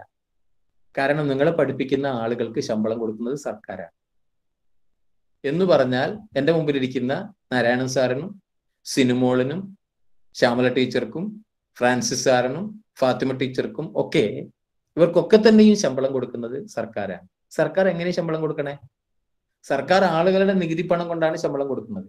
ആളുകളുടെ നികുതി പണം എന്ന് പറഞ്ഞാൽ നമ്മൾ പഞ്ചായത്തിൽ തൊഴിൽ നികുതി അടയ്ക്കുന്നതോ വീട്ടുനികുതി അടയ്ക്കുന്നതോ മാത്രമല്ല. ആളുകള് ഭക്ഷ്യവസ്തുക്കൾ വാങ്ങിക്കുന്ന സമയത്ത് അരി വാങ്ങുമ്പോൾ, പഞ്ചസാര വാങ്ങുമ്പോൾ, മരുന്ന് വാങ്ങുമ്പോൾ, തുണി വാങ്ങുമ്പോൾ, ചെറുപയർ വാങ്ങുമ്പോൾ, ചായപ്പൊടി വാങ്ങുമ്പോൾ, തക്കാളി വാങ്ങുമ്പോഴൊക്കെ പൈസ കൊടുക്കുന്നുണ്ട്. ഇപ്പൊ നിങ്ങൾ GST എന്ന് വരുന്നുണ്ട്. ഈ നികുതിയാണ് ശമ്പളമായിട്ട് തിരിച്ചു കൊടുക്കുന്നത്. നിങ്ങൾ ആ കോളേജിൽ ഇരിക്കുന്ന ബെഞ്ച് ഈ നികുതി പണം കൊണ്ടാണ്. നിങ്ങളുടെ കോളേജിന്റെ ബിൽഡിംഗ് ഉണ്ടാക്കുന്നത് ഈ നികുതി പണം കൊണ്ടാണ്. ദാറ്റ് മീൻസ് അതിന്റെ അർത്ഥം നിങ്ങളെ പഠിപ്പിക്കാൻ ഒരുപാട് പണം നിങ്ങൾ അറിഞ്ഞുകൂടാത്ത ഒരുപാട് ആളുകൾ ചെലവഴിക്കുന്നുണ്ട്. ചിലപ്പോൾ അവരുടെ മക്കൾക്ക് കോളേജിൽ പോകാൻ ഭാഗ്യം ഉണ്ടാവില്ല. അവര് കോളേജിലോ സ്കൂളിലോ ചിലപ്പോൾ കാര്യമായിട്ട് പോയിട്ടൊന്നും ഉണ്ടാവില്ല. പക്ഷെ അവര് അരി വാങ്ങുമ്പോഴും തുണി വാങ്ങുമ്പോഴും മരുന്ന് വാങ്ങുമ്പോഴും കൊടുക്കുന്ന പൈസ ഉണ്ടല്ലോ, ആ പൈസ എടുത്തിട്ടാണ് നിങ്ങളെ പഠിപ്പിച്ചുകൊണ്ടിരിക്കുന്നത്. നിങ്ങൾ അറിഞ്ഞിട്ടില്ലാത്ത, നിങ്ങൾക്ക് അറിഞ്ഞുകൂടാത്ത ഒരുപാട് ആളുകളുടെ പണം കൊണ്ടാണ് നിങ്ങൾ പഠിക്കുന്നത് എന്ന് നിങ്ങൾ മനസ്സിലാക്കണം. അതുകൊണ്ട് you have to pay back. തിരിച്ചു കൊടുത്തേ മതിയാവും. അപ്പോ നിങ്ങൾ തിരിച്ചു കൊടുത്തേ മതിയാവൂ എന്നുള്ളത് വസ്തുതയാണ്. അപ്പോ തിരിച്ചു കൊടുത്തേ മതിയാവും. അതുകൊണ്ട് നിങ്ങൾ എന്ത് ചെയ്യണം? സ്വാഭാവികമായിട്ടും ഒരു ജോലി ചെയ്യുമ്പോഴാണ് തിരിച്ചു കൊടുക്കലുണ്ടാവുക. അല്ലെങ്കിൽ നിങ്ങൾ ഈ പഠിച്ച സംഗതി സമൂഹത്തിന് ഉപകരിക്കുമ്പോഴാണ് തിരിച്ചു കൊടുക്കലുണ്ടാവുക. അതല്ലാതെ നിങ്ങൾ ഒരുപാട് കാര്യങ്ങൾ പഠിച്ചു, ഇംഗ്ലീഷിൽ ഒത്തിരി കാര്യങ്ങൾ നിങ്ങൾ പഠിച്ചു, ഇംഗ്ലീഷ് ലിറ്ററേച്ചർ നിങ്ങൾ ഒരുപാട് പഠിച്ചു, ലാംഗ്വേജ് നിങ്ങൾ പഠിച്ചു, മലയാളത്തിലെ ഭാഷയെക്കുറിച്ചുള്ള ഒരുപാട് കാര്യങ്ങൾ നിങ്ങൾ മനസ്സിലാക്കി പഠിച്ചു. എന്നിട്ട് നിങ്ങൾ പാത്രം കഴുകുകയും ഭക്ഷണം ഉണ്ടാക്കുകയും കുഞ്ഞുങ്ങളെ കുളിപ്പിക്കുകയും ചെയ്യുന്ന ഒരു ലോകം മാത്രമായിട്ട് തീരുകയാണ്. എന്തിനാണ് നിങ്ങളെ പഠിപ്പിക്കാൻ ഇത്രയും പൈസ ചെലവാക്കിയത്? നിങ്ങൾക്ക് പരിചയമില്ലാത്ത ആരൊക്കെയോ നിങ്ങളെ പഠിപ്പിക്കാൻ വേണ്ടി ചെലവഴിച്ചിട്ടുണ്ടല്ലോ കാശ്. ആ കുഞ്ഞിനെ പഠിപ്പിക്കാൻ ഞാൻ കാശ് ചെലവഴിച്ചിട്ടുണ്ട് എന്ന് അയാൾ GST കൊടുത്തിട്ട്, നികുതി കൊടുത്തിട്ട് നിങ്ങളെ പഠിപ്പിക്കുമ്പോൾ ആ പഠിപ്പിച്ചത് എവിടെയെങ്കിലും ഉപകാരപ്പെടണ്ടേ? നിങ്ങൾ മറ്റൊരു കുട്ടിയെ പഠിപ്പിക്കുമ്പോൾ, നിങ്ങൾ മറ്റൊരു സ്കൂളിൽ പഠിപ്പിക്കുമ്പോഴൊക്കെ ഇത് ഉപകാരപ്പെടും. അതേ സമയത്ത് നിങ്ങൾ അതൊന്നും ചെയ്യാതെ വെറുതെ പൂട്ടി വെക്കുകയാണെങ്കിൽ ഇത് ഒരു പ്രയോജനവും ഇല്ലാത്ത ഒന്നായി. അതുകൊണ്ട് എൻ്റെ മുന്നിലിരിക്കുന്ന പ്രിയപ്പെട്ട കുട്ടികളുടെ മനസ്സിലൊക്കെ തന്നെ ഒരു കരിയർ സ്വപ്നമാണ്. ഇപ്പൊ ടീച്ചിങ് മാത്രമല്ല, ഒരുപാട് സാധ്യതകളുണ്ട്. ജേർണലിസത്തിന്റെ വലിയൊരു ഫീൽഡ് നിങ്ങൾക്കുള്ളതാണ്. ഡിഗ്രി കഴിഞ്ഞതിന് ശേഷം നിങ്ങൾക്ക് ജേർണലിസം സ്പെഷ്യലൈസ് ചെയ്ത് പോകാം. എന്ന് പറഞ്ഞാൽ ജേർണലിസം എന്ന് പറയുന്നത് പ്രിന്റ് മീഡിയ ഉണ്ട്, അതല്ലാതെ വിഷ്വൽ മീഡിയ ഉണ്ട്. രണ്ടും നിങ്ങൾ കാണുന്നതാണ്. ഇപ്പൊ കാര്യങ്ങളൊക്കെ നിയന്ത്രിക്കുന്നത് സത്യം പറയുകയാണെങ്കിൽ TV അല്ലേ. എല്ലാ കാര്യങ്ങളും നിയന്ത്രിക്കുന്നത് സോഷ്യൽ മീഡിയയാണ്, അല്ലെങ്കിൽ വിഷ്വൽ മീഡിയയാണ്, പ്രിന്റ് മീഡിയയാണ്. ഇതിലൊക്കെ തന്നെയും ഏറ്റവും കൂടുതൽ ആളുകൾ ആവശ്യമുള്ളത് ഭാഷ അറിയുന്നവരാണ്. സംസാരിക്കാനുള്ള ഭാഷയും എഴുതാനുള്ള ഭാഷയും തന്നെയാണ് പ്രധാനം. നിങ്ങൾ നോക്കൂ, വൈകുന്നേരം നടക്കുന്ന അന്തി ചർച്ച എന്നൊക്കെ പറയുന്ന ചർച്ചയിൽ ആളുകളെ ഇട്ട് കൊടയുന്നതും, ഒരാളെ വലിയ ആളാക്കി തീർക്കുന്നതും, അയാളെ താഴെ ഇറക്കുന്നതും, മുന്നോട്ട് കൊണ്ടുപോകുന്നതും, പ്രധാനമായിട്ട് ഇഷ്യൂ കൊണ്ടുവരുന്നതും, ഒരു പ്രശ്നം ജനങ്ങളുടെ മുന്നിലേക്ക് കൊടുക്കുന്നതും ഒക്കെ തന്നെയും ഈ മീഡിയ ഫീൽഡിലുള്ള ആളുകളാണ്. ആരാ മീഡിയയിലേക്ക് എത്തുന്നത്? MCJ കഴിഞ്ഞവരാണ്. MCJ എന്ന് പറഞ്ഞാൽ master of journalism and communication. MCJ കഴിയാനുള്ള qualification എന്ന് പറഞ്ഞാൽ അതിന്റെ എൻട്രൻസ് എക്സാമിനേഷൻ എഴുതുമ്പോൾ പ്രധാനമായിട്ട് വരുന്ന ആളുകൾ ഇംഗ്ലീഷിലെയും മലയാളത്തിലെയും ആളുകളാണ്. കാരണം നിങ്ങൾക്ക് ലാംഗ്വേജ് സ്കില്ലുണ്ട്. പത്രത്തിൽ എഴുതണമെങ്കിൽ, ഒരു വാർത്ത എഴുതണമെങ്കിൽ, ഒരു മാറ്റർ എഴുതണമെങ്കിൽ ഭാഷ ഉപയോഗിക്കാൻ അറിയണം. മലയാള പത്രത്തിലാണെങ്കിൽ മലയാളം നന്നായിട്ട് ഉപയോഗിക്കാൻ അറിയണം. അത് ആർക്കറിയാം? മലയാളം പഠിച്ചവർക്ക്. ഇംഗ്ലീഷ് പഠിച്ചവർക്കാണ് ഇംഗ്ലീഷ് ഭാഷ നന്നായിട്ട് ഉപയോഗിക്കാൻ പറ്റുക. അതുകൊണ്ട് ലാംഗ്വേജ് ഉപയോഗിക്കാനുള്ള നിങ്ങളുടെ കഴിവ് കൂടിയുള്ള ജേർണലിസ്റ്റുകൾ, അതുകൊണ്ട് ജേർണലിസ്റ്റിലേക്ക് നല്ല സ്കോപ്പ് നിങ്ങൾക്കുണ്ട്. പിന്നെ ഒരുപാട് writing article, content writer, creative writer, ഒരുപാട് പിന്നെ എന്താ പറയാ, പരസ്യത്തിന്റെ മേഖലയുണ്ട്, അഡ്വർടൈസ്മെന്റ് മേഖലയിലുണ്ട്, ഒരുപാട് കാര്യങ്ങൾ.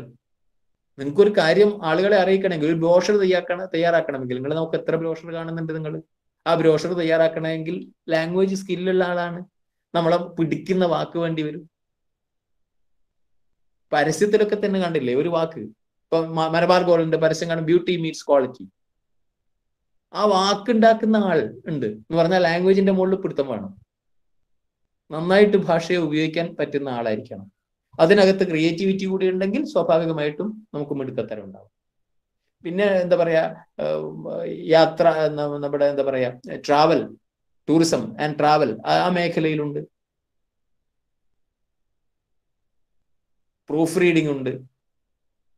പത്രത്തില് അല്ലെങ്കിൽ പുസ്തകത്തില് ഒക്കെ അച്ചടിച്ചു വരുന്ന, പ്രിന്റ് മീഡിയയിൽ അച്ചടിച്ചു വരുന്ന കാര്യങ്ങളൊക്കെ തന്നെയും തെറ്റില്ലാതിരിക്കണ്ടേ? അങ്ങനെ തെറ്റില്ലാതിരിക്കണമെങ്കിൽ നമ്മൾ അതിന്റെ പ്രൂഫ് റീഡർ പോസ്റ്റ് ഉണ്ട്. ഇങ്ങനെ ഞാൻ എന്താ പറയാ, എണ്ണിയാലൊടുങ്ങാത്ത പോസ്റ്റുകൾ ലാംഗ്വേജുമായിട്ട് ബന്ധപ്പെട്ടിട്ടുണ്ട്. യാതൊരു സംശയവും. ലാംഗ്വേജുമായിട്ട് ബന്ധപ്പെട്ടിട്ട് നന്നായിട്ട് ധാരാളം പോസ്റ്റുകൾ കിടക്കുന്നുണ്ട്. ആ പോസ്റ്റുകളിലേക്ക് നിങ്ങളെ ഷാർപ്പൻ ചെയ്ത് കൊണ്ടുപോകണം. അതാണ് നിങ്ങൾ ആദ്യം നിങ്ങളെ തീരുമാനിക്കണം, ഞാൻ ഫീൽഡിലേക്ക് പോകും എന്ന്. അത് ടീച്ചിങ് ആയിക്കോട്ടെ, അതല്ലെങ്കിൽ മറ്റ് മേഖലയായിക്കോട്ടെ, പ്രൈവറ്റിലാണെങ്കിലും ഗവൺമെന്റിലാണെങ്കിലും ധാരാളം മേഖലകളിലുള്ള അവസരങ്ങൾ. ആ അവസരങ്ങളെ കുറിച്ച് ഞാൻ ഓരോന്നായിട്ട് ഇങ്ങനെ ഒരു കരിയർ ക്ലാസ് എടുക്കാൻ ഉദ്ദേശിക്കുന്നില്ല. മറിച്ച് കണ്ടമാനം അവസരങ്ങൾ നിങ്ങളുടെ രണ്ട് ഫീൽഡിലുള്ള ആളുകൾക്കും, ഇംഗ്ലീഷുകാർക്കും മലയാളക്കാർക്കും ഉണ്ട്. ഇംഗ്ലീഷുകാർക്ക് അവസരങ്ങൾ കൂടുതലുണ്ട്. അതിന്റെ കാരണം എന്താന്ന് പറഞ്ഞാൽ, ഈ മലയാളം കേരളത്തിൽ തന്നെ നിൽക്കുന്നു, അതേ സമയത്ത് മലയാളികളുടെ അടുത്ത് നിൽക്കുന്നതെങ്കിൽ ഇംഗ്ലീഷ് ലോകം മുഴുവൻ പോകുന്നു. ലാംഗ്വേജ്, അതുകൊണ്ട് ഇംഗ്ലീഷിന്റെ അവസരങ്ങൾ മലയാളത്തിനേക്കാളൊക്കെ ധാരാളം. പക്ഷേ നമ്മൾ കേരളത്തിൽ മലയാളക്കാർക്ക് അവസരങ്ങളുണ്ട് എന്ന് മനസ്സിലാക്കണം. അത് സോഷ്യൽ മീഡിയ, പ്രിന്റ് മീഡിയ, മീഡിയയുടെ ലോകം അത്തരത്തിലുണ്ട്. റൈറ്റിങ്ങിന്റെ ധാരാളം അവസരങ്ങളുണ്ട്. ഒരുപാട് റൈറ്റിംഗ്, സ്ക്രിപ്റ്റ് റൈറ്റിംഗ് ഉൾപ്പെടെ, ക്രിയേറ്റീവ് റൈറ്റിംഗ് ഉൾപ്പെടെ, എന്താ പറയുക, ബിസിനസ് റൈറ്റിംഗ് ഉൾപ്പെടെ ഒരുപാട് മേഖലകൾ നമുക്ക് ഭാഷ ഉപയോഗിച്ചിട്ടും ലിറ്ററേച്ചർ ഉപയോഗിച്ചിട്ടും മുന്നോട്ട് പോകാവുന്ന മേഖലകളുണ്ട്. അപ്പോൾ ഞാൻ പ്രാഥമികമായിട്ട് പറഞ്ഞു വരുന്ന ഒരു കാര്യം എന്ന് പറയുന്നത്, ഒന്ന്, കരിയർ ഫോക്കസ്ഡ് ആവും എന്ന്. അതില് പ്രത്യേകിച്ച് നിങ്ങൾ പെൺകുട്ടികളാണ്, അപ്പോൾ ചില പരിമിതികളുണ്ട്. പരിമിതികൾ എന്ന് പറഞ്ഞാൽ, ഞങ്ങളല്ല തീരുമാനിക്കേണ്ടി വരിക, വീട്ടുകാർ സമ്മതിക്കുന്നില്ല, എന്നെ അങ്ങനെ വിടുന്നില്ല, ഇങ്ങനെ വിടുന്നില്ല എന്നൊക്കെ പറയും. ഞാനത് അംഗീകരിക്കൂല. കാരണം നിങ്ങൾ തന്നെയാണ് തീരുമാനിക്കേണ്ടത്.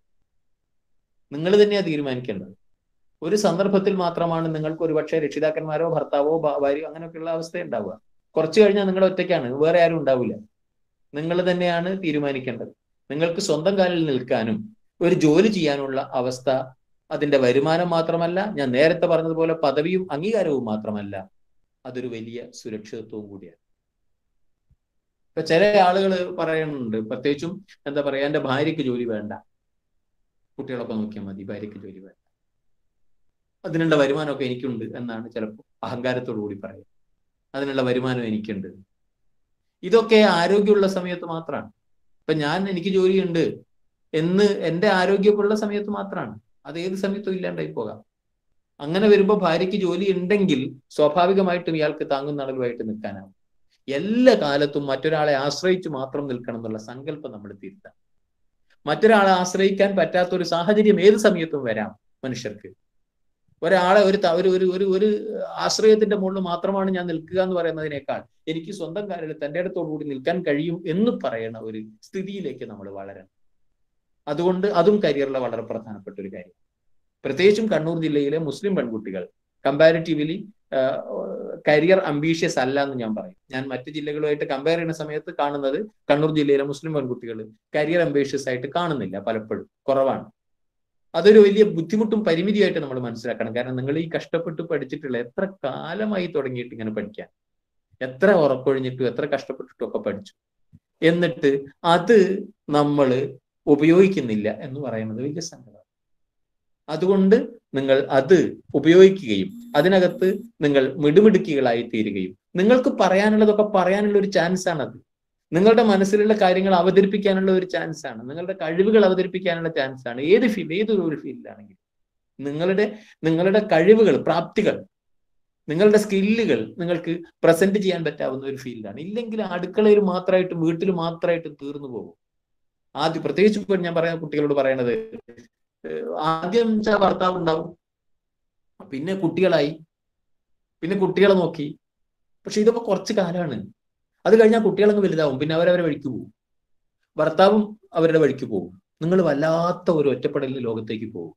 ഒരു കുറച്ച് കഴിഞ്ഞ് ആഫ്റ്റർ 40s, ഒരു 40 കഴിഞ്ഞതിന് ശേഷം പിന്നെ ആരും ഇല്ലാത്ത സ്ഥിതിയിലേക്ക് വരും. കുട്ടികളും ഉണ്ടാവില്ല, ഹസ്ബൻഡും ഉണ്ടാവില്ല, ഒരു വീട്ടിൽ തനിച്ചാവുന്ന സങ്കടകരമായ ഒരു സാഹചര്യം വരും. ഒന്നും ചെയ്യാൻ പറ്റാത്ത, നിങ്ങൾക്ക് നിങ്ങളോട് തന്നെ തോന്നും ഞാൻ എന്താണ്, ഞാൻ എന്തിനാണെന്നൊക്കെ തോന്നുന്ന ഒരു സ്ഥിതി. ആ സമയത്തൊക്കെ നിങ്ങൾക്ക് ഉത്തരവാദിത്തപ്പെട്ട ഒരു പോസ്റ്റ് ഇരിക്കുമ്പോൾ നിങ്ങൾക്ക് മനസ്സിലാവും, നിങ്ങൾ അംഗീകാരം നേടുമ്പോൾ നിങ്ങൾക്ക് മനസ്സിലാവും, ഞാൻ ആവശ്യമുള്ള ഒരാളാണ്, എന്നെ ആവശ്യപ്പെടുന്ന ആൾ ലോകത്തുണ്ട് എന്ന് നിങ്ങൾക്ക് ബോധ്യമുള്ള സ്ഥിതി. നിങ്ങളെ കാത്തിരിക്കുന്ന, നിങ്ങളുടെ പഠിപ്പിക്കുന്ന കുട്ടികളുണ്ടെങ്കിൽ, നിങ്ങളെ കാത്ത് നിങ്ങളുമായിട്ട് ബന്ധപ്പെട്ട ഫീൽഡിലുള്ള ആളുകളുണ്ടെങ്കിൽ, നിങ്ങളെ പ്രതീക്ഷിക്കുന്നവരുണ്ടാവും എന്ന് പറയുന്ന ഒരു കാര്യം. അതുകൊണ്ട് അത്തരത്തിൽ നിങ്ങൾ കരിയർ സ്വപ്നങ്ങൾ കാണണം എന്നാണ് ഞാൻ പറയുന്നത്. മറ്റൊന്ന്, you have to pay back. ഞാൻ നേരത്തെ പറഞ്ഞിട്ടുണ്ടല്ലോ, നിങ്ങളെ പഠിപ്പിക്കാൻ വേണ്ടി പണം ചെലവഴിച്ച ആളുകളൊന്നും വെറുതെ അല്ല പണം ചെലവഴിച്ചിട്ടുള്ളത്. നിങ്ങളെ പഠിപ്പിക്കാൻ വേണ്ടി നിങ്ങൾ കണ്ടിട്ടില്ലാത്ത ആളുകൾ, ഞാൻ നേരത്തെ പറഞ്ഞില്ലേ പണം ചെലവഴിച്ചു, അവരൊക്കെ തന്നെയും വെറുതെ അല്ല പണം ചെലവഴിച്ചത്. മറിച്ച് ഇപ്പൊ എന്താ പറയാ, ഇപ്പൊ നിങ്ങളെ പഠിപ്പിച്ചുകൊണ്ടിരിക്കുന്ന ടീച്ചേഴ്സൊക്കെ എല്ലാ കാലത്തും ഇവിടെ തന്നെ ഉണ്ടാവും, ഇല്ലല്ലോ. ഫാത്തിമ ടീച്ചർ റിട്ടയർ ചെയ്യും, നാരായണ മാസ്റ്റർ റിട്ടയർ ചെയ്യും, സിനിമോള് റിട്ടയർ ചെയ്യും. ഞാൻ കഴിഞ്ഞ കൊല്ലം അധ്യാപകനായിരുന്നു, ഇപ്പൊ റിട്ടയർ ചെയ്തു. ഞങ്ങളൊക്കെ അങ്ങനെ പോയിക്കൊണ്ടിരിക്കുമ്പോൾ പകരം ആളുകൾ വരണം. ആര് വരണം? ഇതാപ്പോ നമ്മുടെ ശ്യാമല ടീച്ചർ റിട്ടയർ ചെയ്ത് കഴിഞ്ഞാൽ എന്റെ മുമ്പിലിരിക്കുന്ന ഒരു മലയാളം കുട്ടി വിമൻസ് കോളേജിലെ പ്രൊഫസറായിട്ട് വരണം. നിങ്ങൾ പഠിച്ച കോളേജിൽ നിങ്ങൾക്ക് പ്രൊഫസറായിട്ട് വരണം. ഫ്രാൻസിസ് സാർ റിട്ടയർ ചെയ്യുന്ന സമയത്ത് അവിടെ നിങ്ങളുടെ ഇംഗ്ലീഷ് ക്ലാസ്സിൽ ഇരിക്കുന്ന ഒരു കുട്ടി പ്രൊഫസറായിട്ട് വരണം. അങ്ങനെ വരാൻ കഴിയണമെങ്കിൽ നിങ്ങൾ മുന്നോട്ട് പോകണം. അപ്പോൾ അങ്ങനെ മുന്നോട്ട് പോകണമെങ്കിലോ സബ്ജക്റ്റ് സീരിയസ് ആയിട്ട് പഠിക്കണം. ഞാൻ നേരത്തെ പറഞ്ഞതുപോലെ, ഞാൻ എന്താ പറയാ, കെമിസ്ട്രി കുട്ടികൾ പഠിക്കണം, അതല്ലെങ്കിൽ സുവോളജി കുട്ടികൾ പഠിക്കണം എന്ന് പറഞ്ഞില്ലേ, ലാംഗ്വേജിന്റെ കുട്ടികളും പഠിക്കണം. നിങ്ങൾ എന്ന് പറഞ്ഞാൽ നിങ്ങളത് തലയ്ക്ക് കൊടുക്കണം എന്നാണ് ഞാൻ പറയാ. ലിറ്ററേച്ചർ ആണെങ്കിലും ഇതിന് വേറൊരു വിശേഷം അറിയുമോ? സത്യം പറയുകയാണെങ്കിൽ ഇപ്പോ ഫിസിക്സുകാർ പഠിക്കുന്നത് ഊർജത്തെ കുറിച്ചാണ്. കാറ്റ്, വെളിച്ചം, നമ്മുടെ ഫോണ്, ഇപ്പൊ സംസാരിച്ചുകൊണ്ടിരിക്കുന്ന മീഡിയ, ഓൺലൈൻ കാര്യങ്ങൾ നടക്കുന്ന സമയത്തുള്ള IT, ആ ഫീൽഡൊക്കെ തന്നെയും ഫിസിക്സുമായിട്ട് ബന്ധപ്പെട്ടതാണ്. മരുന്നൊക്കെ കെമിസ്ട്രി ആയിട്ട് ബന്ധപ്പെട്ടതാണ്. ഇങ്ങനത്തെ ഓരോ സബ്ജക്റ്റും എന്താ പറയാ, മൂലകങ്ങളെ കുറിച്ച് പഠിക്കുന്നു കെമിസ്ട്രി, ചരിത്രത്തെ കുറിച്ച് പഠിക്കുന്നു ഹിസ്റ്ററിക്കാര്, പണത്തെ കുറിച്ച് പഠിക്കുന്നു എക്കണോമിക്സുകാര്. ഇപ്പൊ മലയാളക്കാരും ഇംഗ്ലീഷുകാരും എന്ത് പഠിക്കാൻ? ഇപ്പൊ ഭാഷയെ കുറിച്ചാണ് നിങ്ങൾ പറയും, ഭാഷ മാത്രമാണ്. ഭാഷ മാത്രമല്ല, ഭാഷ കൊണ്ട് ആവിഷ്കരിക്കുന്ന ജീവിതം, ഭാഷ കൊണ്ട് ആവിഷ്കരിക്കുന്ന ജീവിതത്തെ കുറിച്ച് പഠിക്കുന്നത്, സത്യം പറയുകയാണെങ്കിൽ ജീവിതത്തെ കുറിച്ച് പഠിക്കുന്നത് ലിറ്ററേച്ചർ പഠിക്കുന്നവർ മാത്രമാണ്. മറ്റവർ ജീവിതത്തെ കുറിച്ചല്ല പഠിക്കുന്നത്. നമ്മൾ ജീവിച്ചു തീർക്കുന്ന ജീവിതത്തെ ആഴത്തിൽ മനസ്സിലാക്കുകയും പഠിക്കുകയും ചെയ്യുന്നത് ആരാണെന്ന് പറഞ്ഞാൽ നിങ്ങളാണ്. എന്തുകൊണ്ട് ഈ ജീവിതം ഇങ്ങനെയായി പോകുന്നു, എന്താണ് അതിന്റെ വൈകാരികത എന്നുള്ള വിഷയങ്ങൾ പ്രായം ചെന്ന ആളുകളെ ഉപേക്ഷിച്ചു പോകുന്ന സ്ഥിതികൾ നമ്മൾ കാണുന്നുണ്ട്. നിങ്ങൾ മീഡിയയിൽ വരുന്ന ഓരോ ദിവസവും വരുന്ന വാർത്തകൾ ശ്രദ്ധിക്കുക. അപ്പോ ആ വാർത്തയിലൊക്കെ തന്നെ നമ്മൾ കാണുന്ന കാര്യങ്ങൾ, അല്ലെങ്കിൽ നമ്മുടെ വീട്ടിൽ കയറുന്ന കാര്യങ്ങൾ, അങ്ങോട്ടും ഇങ്ങോട്ടും പ്രയാസകരമായ അന്തരീക്ഷങ്ങൾ, ചുറ്റുപാടുകൾ, സ്നേഹമില്ലായ്മകൾ, സങ്കടങ്ങൾ, ഇതൊക്കെ നമ്മൾ കാണുമ്പോൾ, ഇതൊക്കെ നിങ്ങൾ ലിറ്ററേച്ചറിൽ വായിക്കുമ്പോൾ ഇതൊക്കെ തന്നെയാണ് ലിറ്ററേച്ചറിൽ വായിക്കണത്. യഥാർത്ഥത്തിൽ ഇതാണ് ജീവിതം. നമ്മളെ രൂപപ്പെടുത്തുന്ന കാര്യം അതാണ് എന്നുള്ളതാണ് വസ്തുത. എന്തുകൊണ്ടാണ് നല്ല വിദ്യാഭ്യാസം ഉണ്ടായിട്ടും അമ്മയെ നോക്കാത്തത്, അമ്മയെ ഉപേക്ഷിച്ചു പോകുന്നത് എന്ന് ചോദിക്കുമ്പോൾ, കെമിസ്ട്രിയിൽ അമ്മയെ നോക്കുന്നത് പഠിപ്പിക്കുന്നില്ല, ഫിസിക്സിൽ അമ്മയെ നോക്കുന്ന കാര്യം പഠിപ്പിക്കുന്നില്ല. അത് നമ്മൾ ആലോചിക്കുന്നില്ല. നിങ്ങൾ വലിയ വിദ്യാഭ്യാസം ഉണ്ടായി എന്ന് പറഞ്ഞാൽ അയാൾ കെമിസ്ട്രി പഠിച്ചു, അതിനകത്ത് അമ്മയെ നോക്കുന്ന, അമ്മയും മകനും തമ്മിലുള്ള സ്നേഹത്തെക്കുറിച്ച്, മകളും തമ്മിലുള്ള സ്നേഹത്തെക്കുറിച്ച് പറയുന്നുണ്ടോ? ഇല്ലല്ലോ. നിങ്ങളെയൊക്കെ ഈ പറയുന്ന എന്റെ മുമ്പിലിരിക്കുന്ന 17 വയസ്സ് കഴിഞ്ഞിട്ടുള്ള നിങ്ങളെയൊക്കെ ഈ പ്രായം വരെ ആക്കി തീർക്കാൻ വേണ്ടിയിട്ട് നിങ്ങളുടെ അമ്മ കുടിച്ച കണ്ണീരിന്റെ കണക്കുകളുണ്ട്, ഒരുപാട് സങ്കടങ്ങളുണ്ട്. നിങ്ങൾ ഇപ്പോഴും നിങ്ങളുടെ കോളേജിൽ, സത്യം പറയുകയാണെങ്കിൽ കോളേജ് തുറക്കാൻ വൈകിയ നന്നായി, എനിക്ക് ആ ഡ്രസ്സ് വാങ്ങിച്ചു കൊടുക്കാനുള്ള കാശ് എന്റെ കയ്യിൽ ഇല്ലാത്ത ഒരവസ്ഥയാണല്ലോ, എന്റെ അടുത്ത് കാശാവട്ടെ എന്നിട്ട് വാങ്ങിച്ചു കൊടുക്കാമെന്ന് വിചാരിക്കുന്ന സങ്കടകരമായ സാഹചര്യത്തിൽ നിൽക്കുന്ന അച്ഛനുണ്ടാവും. ആ അച്ഛൻ ഇതൊന്നും ഫിസിക്സിന്റെ വിഷയമല്ല, കെമിസ്ട്രിയുടെ വിഷയമല്ല, മറിച്ച് നിങ്ങൾ ഇംഗ്ലീഷുകാരും മലയാളക്കാരും പഠിക്കുന്ന വിഷയമാണ്. കൽപ്പറ്റ നാരായണ മാഷ ആശ്വാസം എന്ന് പറയുന്ന ഒരൊറ്റ കവിത എല്ലാ അമ്മമാരും മക്കളും തമ്മിലുള്ള ബന്ധത്തെക്കുറിച്ചുള്ള കവിതയാണ്. അതിനകത്ത് കൽപ്പറ്റ നാരായണ മാഷയുടെ കവിതയിൽ പറയുന്നുണ്ട്, അമ്മ മരിച്ചതിന് ശേഷമുള്ള ഒരു കാര്യമാണ് അതിനകത്ത് പറയണത്. ഇനി എനിക്ക് കിണറ്റിന്റെ കല്ലിന്റെ മുകളിൽ ഇരുന്നിട്ട് പുസ്തകം വായിക്കാം, കിണറ്റിന്റെ മുകളിൽ ഇരുന്നിട്ട് പുസ്തകം വായിക്കാം, അമ്മയുണ്ടെങ്കിൽ പറ്റൂല, അമ്മ സമ്മതിക്കൂല. ഇനി എനിക്ക് തല തോർത്തണ്ട, അമ്മ സമ്മതിക്കൂല, ഇല്ലെങ്കിൽ പനി പിടിക്കും. ഇതാണ് അമ്മ എന്ന് പറഞ്ഞിട്ട് ആ കവിതയിൽ, ആശ്വാസം എന്ന് പറയുന്ന കവിതയിൽ അമ്മയെ അവതരിപ്പിക്കുന്നുണ്ട്. ഇത് ഞാൻ കൽപ്പറ്റ നാരായണ മാഷ നിങ്ങൾക്ക് അറിയാവുന്ന പുതിയ ഒരാളെ പറഞ്ഞത് മാത്രം. ഇത് തന്നെ എടശ്ശേരി പറഞ്ഞിട്ടുണ്ട് വേറെ അർത്ഥത്തിൽ. ഒരു ആടിന്റെ കഥ പറഞ്ഞിട്ടാ പറയണത്. അമ്മമാരുടെ സങ്കടങ്ങൾക്ക് എപ്പോഴാണ് അറുതി ഉണ്ടാവുക, അങ്ങോട്ടും ഇങ്ങോട്ടും ഓടിക്കൊണ്ടിരിക്കുകയാണ് അമ്മമാര് എന്ന് പറയണ സങ്കടകരമായ സാഹചര്യം പഠിപ്പിക്കുന്നത് എടശ്ശേരി പഠിപ്പിക്കുന്നുണ്ട്. ഇത് ഇംഗ്ലീഷിലുണ്ട്. ഒരുപാട് നമ്മൾ എന്താ പറയാ, ഷേക്സ്പിയർ പഠിക്കുന്ന സമയത്ത് നമ്മളിപ്പോ കൈ കഴുകിക്കൊണ്ടിരിക്കുകയാണ്, എപ്പോഴും കൈ കഴുകിക്കൊണ്ടിരിക്കുകയാണ്. കോവിഡ് വന്നതിന് ശേഷം കൈ കഴുകലാണ്. ഷേക്സ്പിയറിന്റെ മാക്ബത്തിനകത്ത് വളരെ പ്രസിദ്ധമായിട്ടുള്ള ഒരു കാര്യം, all the perfumes of Arabia will not സ്വീക്കൻ this little hand. നിങ്ങൾക്ക് കൈ കഴുകിയിട്ട് കൊറോണയെ പോക്കാൻ പറ്റും, പക്ഷെ മനസ്സിലുള്ള കൊറോണയെ കൈ കഴുകിയാൽ പോവില്ല എന്ന്. ചെയ്തു വെച്ച കുറ്റങ്ങൾ അത്രയും കൈ കഴുകിയാൽ പോവില്ല എന്ന്. നിങ്ങൾ കഴിഞ്ഞ ദിവസമൊക്കെ കോടതി വിധിയൊക്കെ നിങ്ങൾ കണ്ടല്ലോ, കേട്ടല്ലോ. കൈ കഴുകിയാൽ തീരാത്ത പാപക്കറകൾ ഒരുപാടുണ്ട് എന്ന്. നിങ്ങൾ ലിറ്ററേച്ചർ പഠിക്കുമ്പോൾ, സാഹിത്യം പഠിക്കുമ്പോഴാണ് മനസ്സിലാവണത്. സാഹിത്യത്തിലാണ് നിങ്ങൾ ഈ മാതിരി ആളുകളെയൊക്കെ കണ്ടുമുട്ടുന്നത്, ജീവിതത്തെ കണ്ടുമുട്ടുന്നത്, വലിയ മനസ്സുള്ള ആളുകളായി തീരുന്നത് ലിറ്ററേച്ചറിലാണ്. അതുകൊണ്ട് അത്ര ചില്ലറ കാര്യമല്ല നിങ്ങൾ പഠിക്കുന്നത്. അതുകൊണ്ട് നിങ്ങൾ സബ്ജക്റ്റ് സീരിയസ് ആയിട്ട് പഠിക്കുക. സബ്ജക്റ്റ് എന്ന് പറയുമ്പോൾ ലിറ്ററേച്ചർ നന്നായിട്ട് പഠിക്കുക, ലാംഗ്വേജ് നന്നായിട്ട് പഠിക്കുക. ലാംഗ്വേജിനകത്ത് നിങ്ങൾ പ്രത്യേകിച്ച് ശ്രദ്ധിക്കുക. ഞാൻ ചോദിക്കട്ടെ, ഇപ്പോൾ എല്ലാവർക്കും, എൻ്റെ മുമ്പിലിരിക്കുന്ന ഇംഗ്ലീഷ് പഠിക്കുന്ന ആളുകൾക്കൊക്കെ അറിയാം, ഈ വവൽസ് ആണ് വരുന്നതെങ്കിൽ എ എന്നല്ല ഏനാണ് ചേർക്കുക. ഏൻ അംബ്രല, ഏൻ എലിഫന്റ്. എന്തുകൊണ്ടാണ് അങ്ങനെ ആലോചിച്ചിട്ടുണ്ട്?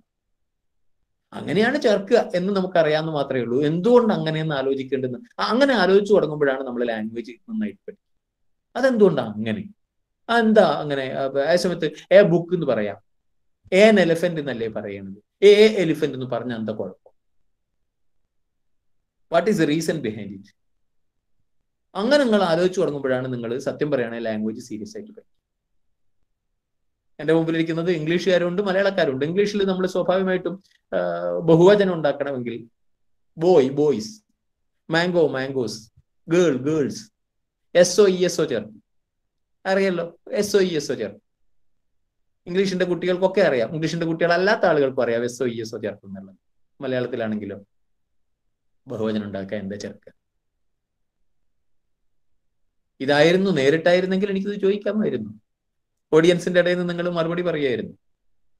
കുട്ടികൾ, കുട്ടി ഒന്നാണ്, കുട്ടികൾ ഒന്നിലധികം വരുമ്പോൾ ബഹുവചനം ഉണ്ടാക്കാൻ വേണ്ടി കൾ ചേർക്കുന്നു, മനസ്സിലായി? അപ്പൊ ശരിയാണ്, കൾ ചേർക്കുന്നു. കള് തന്നെയാണോ ചേർക്കുന്നത് എപ്പോഴും?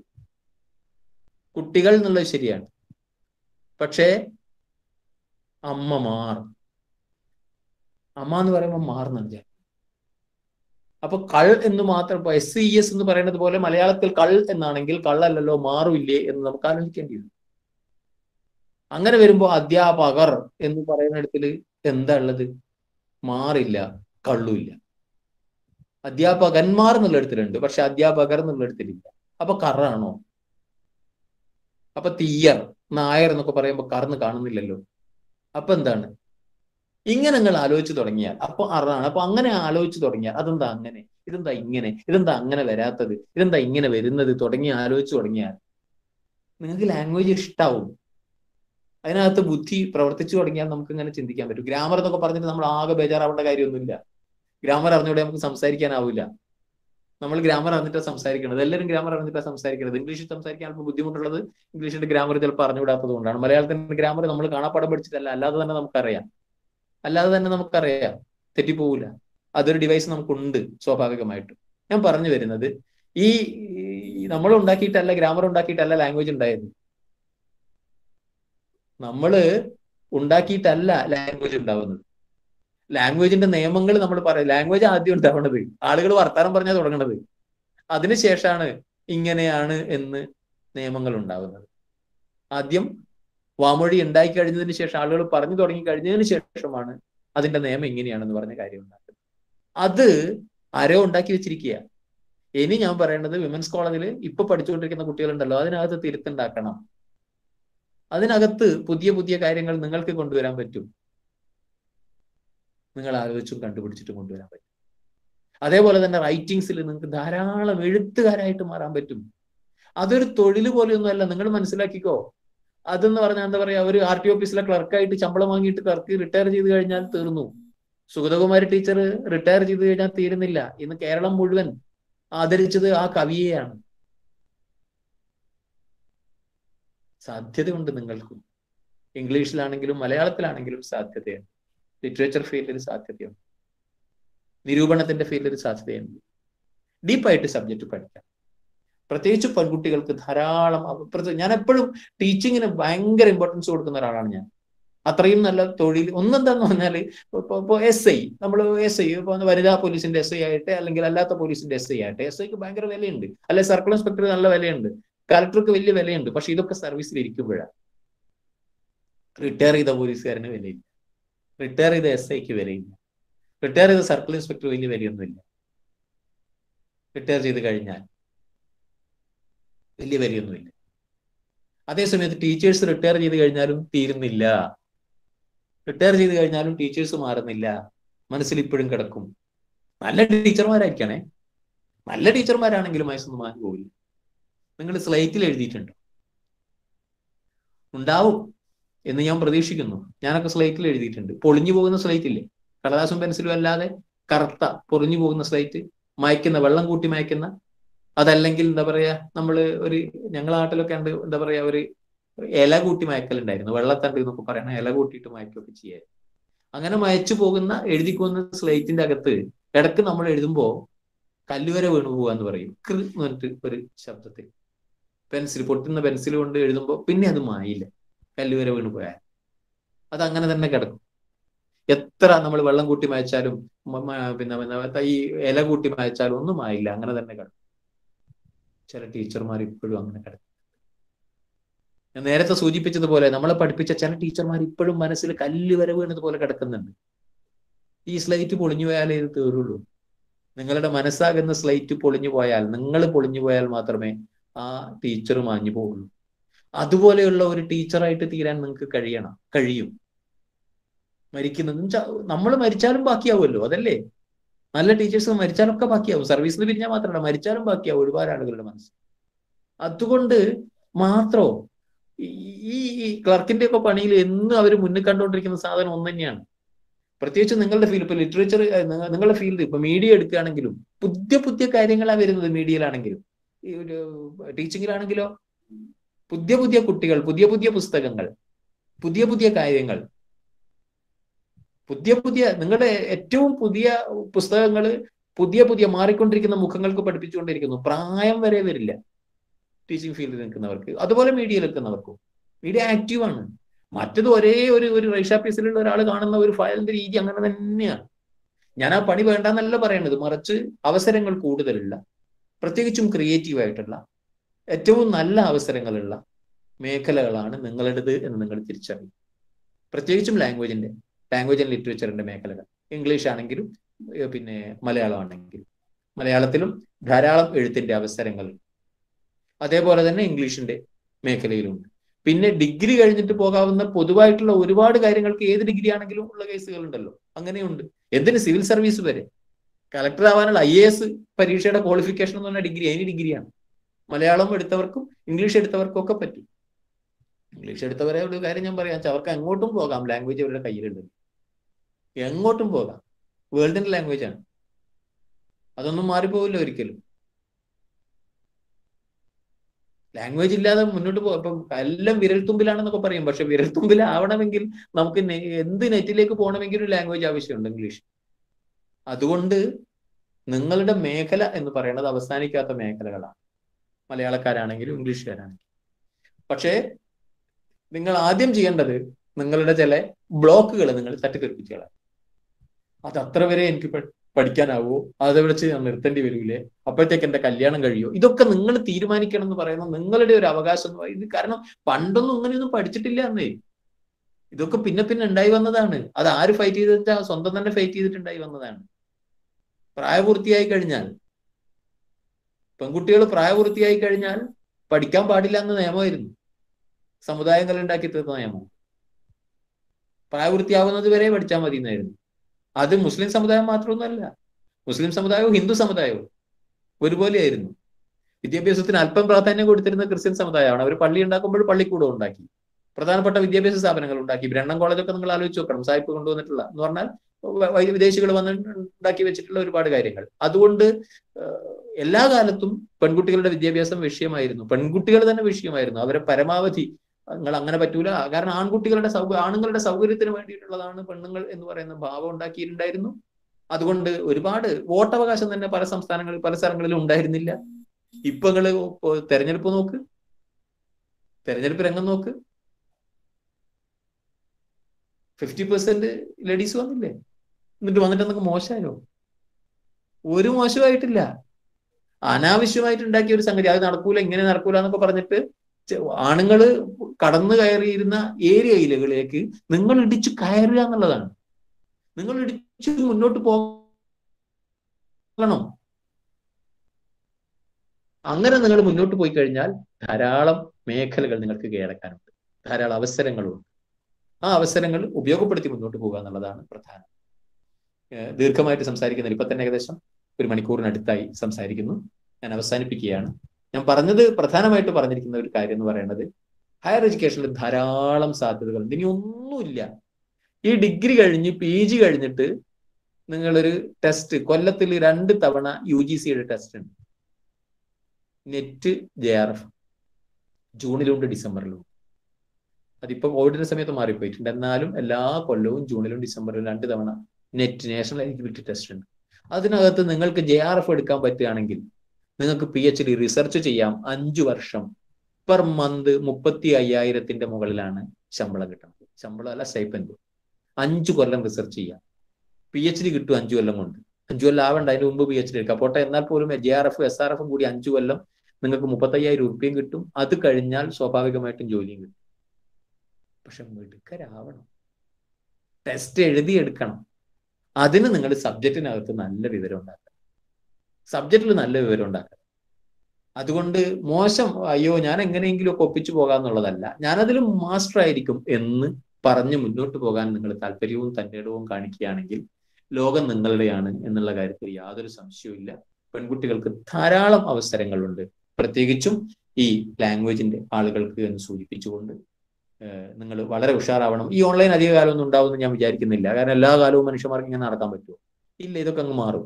ഇനി വാക്സിനൊക്കെ വരുന്നുണ്ട്, അങ്ങനെയൊക്കെ ആണെങ്കിൽ തന്നെ ഇത് മാറും. എല്ലാ കാലവും ഇങ്ങനെ നിൽപ്പിക്കാൻ പറ്റില്ല. എന്നിട്ട് നമുക്ക് ഈ മാസ്ക് ഒക്കെ അഴിക്കാം. മനുഷ്യന്മാർ ഇപ്പൊ ചിരിക്കണതോ കരയണതോ ഒന്നും മനസ്സിലാവാത്ത സ്ഥിതിയായി. മനുഷ്യന്മാരുടെ മുഖം കാണുന്നില്ല. അതൊക്കെ വരും. നിങ്ങൾ കോളേജിലേക്ക് വരും. കോളേജ് നിങ്ങൾക്ക് തരുന്നത് ക്ലാസ്സും ഇൻഫർമേഷനും അല്ല, അനുഭവങ്ങളാണ്.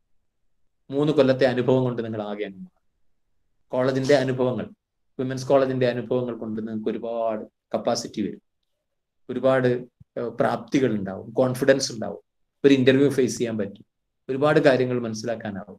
എത്രയും പെട്ടെന്ന് നിങ്ങൾ കോളേജിൽ വരാനുള്ള അവസരവും ചാൻസൊക്കെ ഉണ്ടാവട്ടെ എന്ന് പ്രാർത്ഥിച്ചുകൊണ്ട് ആശംസിച്ചുകൊണ്ട് നിങ്ങൾക്ക് എല്ലാവിധ ഭാവുകങ്ങളും നേർന്നുകൊണ്ട്, കരിയറിന്റെ എല്ലാ മൈന്യൂട്ട് ആയിട്ടുള്ള ഓരോ അവസരത്തെക്കുറിച്ചും പറഞ്ഞിട്ടില്ല, അതിന്റെ ഒരു സന്ദർഭമല്ല.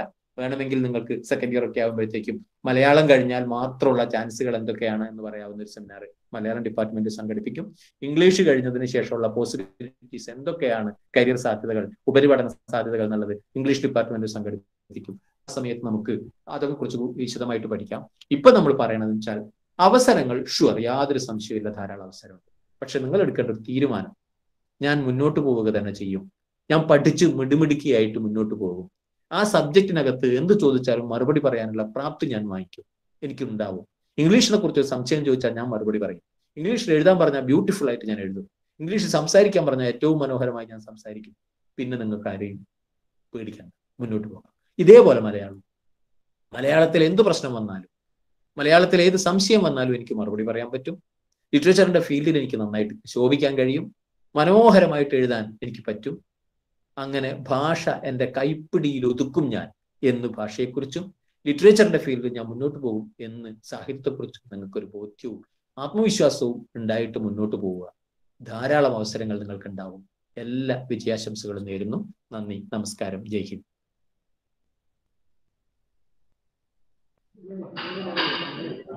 ഫാത്തിമ ടീച്ചർ, പ്രിയപ്പെട്ട അസീസ് മാഷ്, വളരെ കുട്ടികളെ സംബന്ധിച്ചിടത്തോളം ഏറ്റവും കൂടുതൽ മോട്ടിവേറ്റഡ് ആയിട്ടുള്ള ഒരു സമയം തന്നെയാണിത്.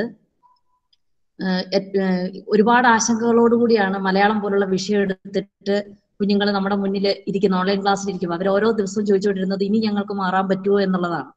തീർച്ചയായിട്ടും എന്തുകൊണ്ട് മലയാളം അവർ എടുക്കണം, അല്ലെങ്കിൽ അവർക്ക് കിട്ടിയ സബ്ജക്റ്റിന് എന്തുകൊണ്ട് അതിൽ എത്രത്തോളം അവർക്ക് മുന്നോട്ട് പോകാൻ പറ്റുമെന്ന് ഏറ്റവും മനോഹരമായിട്ട്, ഏറ്റവും ലളിതമായിട്ട് മാഷ് ഹൃദയത്തിൽ നിന്ന് ഉതിരുന്ന വാക്കുകളോടുകൂടി കുട്ടികൾക്ക് പറഞ്ഞു കൊടുത്തിട്ടുണ്ട്. തീർച്ചയായിട്ടും അവരെ സംബന്ധിച്ചിടത്തോളം ഏറ്റവും അധികം അവര് മോട്ടിവേറ്റഡ് ആയിട്ടുണ്ട് എന്നുള്ള കാര്യത്തിൽ എനിക്ക് 100% ഉറപ്പുണ്ട്. തീർച്ചയായിട്ടും അവരുടെ മനസ്സിൽ ഒരുപാട് ആശങ്കകളും പ്രയാസങ്ങളും ഒക്കെ ഉണ്ടാവും. അവർക്ക് ചില കാര്യങ്ങളൊക്കെ മാഷോട് ചോദിക്കാനുണ്ടാവും. തീർച്ചയായിട്ടും കുട്ടികൾ അത് മാഷുമായിട്ട് കൺവേ ചെയ്യും എന്ന് തന്നെയാണ് ഞാൻ വിചാരിക്കുന്നത്. മാഷ് പറഞ്ഞു നിർത്തിയ ഉടനെ തന്നെ ഞാൻ കയറിയതിന്റെ ഒരു കാരണം അത്രയധികം ഞാനിത് കേട്ടിട്ട്, ഇത് നമ്മൾ പഠിച്ചുകൊണ്ടിരുന്ന സമയത്ത് തന്നെ മാഷ് ഇത്രയധികം പറഞ്ഞിരുന്നെങ്കിൽ നമുക്കത് എത്രത്തോളം ഉപകാരമാകുമായിരുന്നു എന്നാണ് ഞാൻ ആലോചിച്ചത്. ഒരുപാട് സന്തോഷം. ഒരുപാട് കാലത്തിന് ശേഷമാണ് അസീസ് മാഷയുടെ ക്ലാസ്സിൽ ഇരിക്കുന്നത്. ഒപ്പം മാഷയുടെ കൂടെ വാല്യുവേഷൻ ക്യാമ്പുകളിൽ പ്രവർത്തിച്ച ഒരു അനുഭവമുണ്ട്.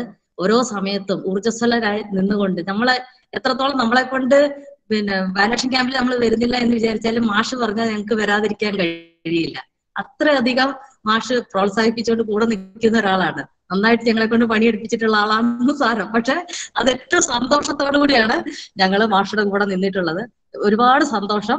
എന്റെ പിള്ളേർക്ക്, എന്നെ സംബന്ധിച്ചിടത്തോളം എനിക്ക് ഒരുപാട് സന്തോഷമാണ്. മാഷെ സജസ്റ്റ് ചെയ്യുമ്പോൾ എനിക്ക് ഒട്ടും ആശങ്ക ഉണ്ടായിരുന്നില്ല. അത് 100% ശരിയാണ് എന്നെനിക്ക് പൂർണ്ണ ബോധ്യമുണ്ട്. തീർച്ചയായിട്ടും കുട്ടികൾക്ക് സംശയങ്ങളോ ആശങ്കകളോ ഒക്കെ ഉണ്ടാവും. അവർ ഇടപെടുമെന്ന് തന്നെ ഞാൻ വിചാരിക്കുന്നു.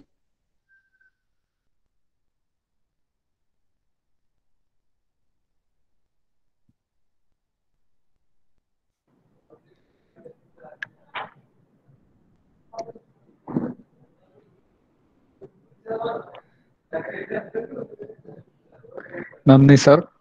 കുട്ടികൾ മുന്നോട്ട് വരുന്ന തന്നെയാണ് ഞാനും വിചാരിക്കുന്നത്. സിരി ടീച്ചർ പറഞ്ഞതുപോലെ കുട്ടികൾക്ക് ഒരുപാട് ആശങ്കയുണ്ടാവും. ഒരു പുതിയ വിഷയം എടുത്ത് 3 വർഷത്തെ പഠനത്തിന് ചേർന്നിരിക്കുകയാണല്ലോ.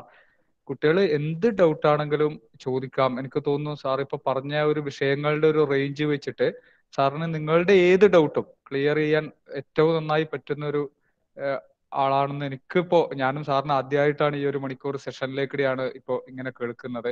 അപ്പൊ ഇപ്പൊ എനിക്ക് തോന്നുന്നു കുട്ടികൾ തീർച്ചയായും മുന്നോട്ട് വരണം. കുട്ടികൾക്ക് എന്തായാലും ആശങ്ക കാണും മനസ്സിൽ. അപ്പൊ എന്തായാലും നിങ്ങൾ അനുഭവിക്കുന്ന പ്രശ്നങ്ങളായാലും നിങ്ങൾക്ക് എന്തെങ്കിലും ബുദ്ധിമുട്ടുണ്ടെങ്കിൽ ഇവിടെ ഷെയർ ചെയ്യാവുന്നതാണ് കേട്ടോ.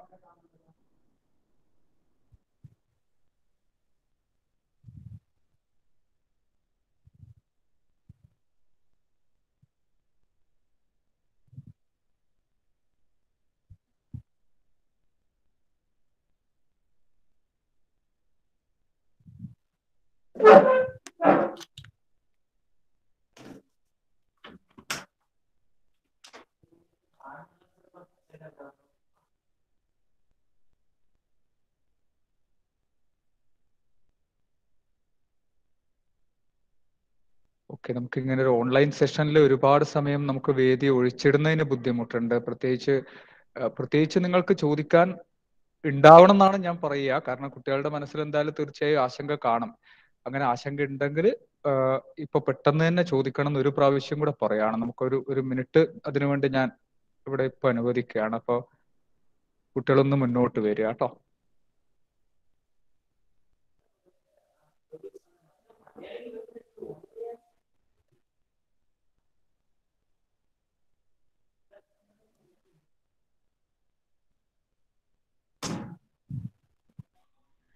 സർ, BA ഇംഗ്ലീഷിന്റെ സ്കോപ്പ് എല്ലാം ഒന്ന് പറഞ്ഞുതരാൻ പറ്റുമോ സാർ? ശില്പ അല്ലേ? ശില്പ?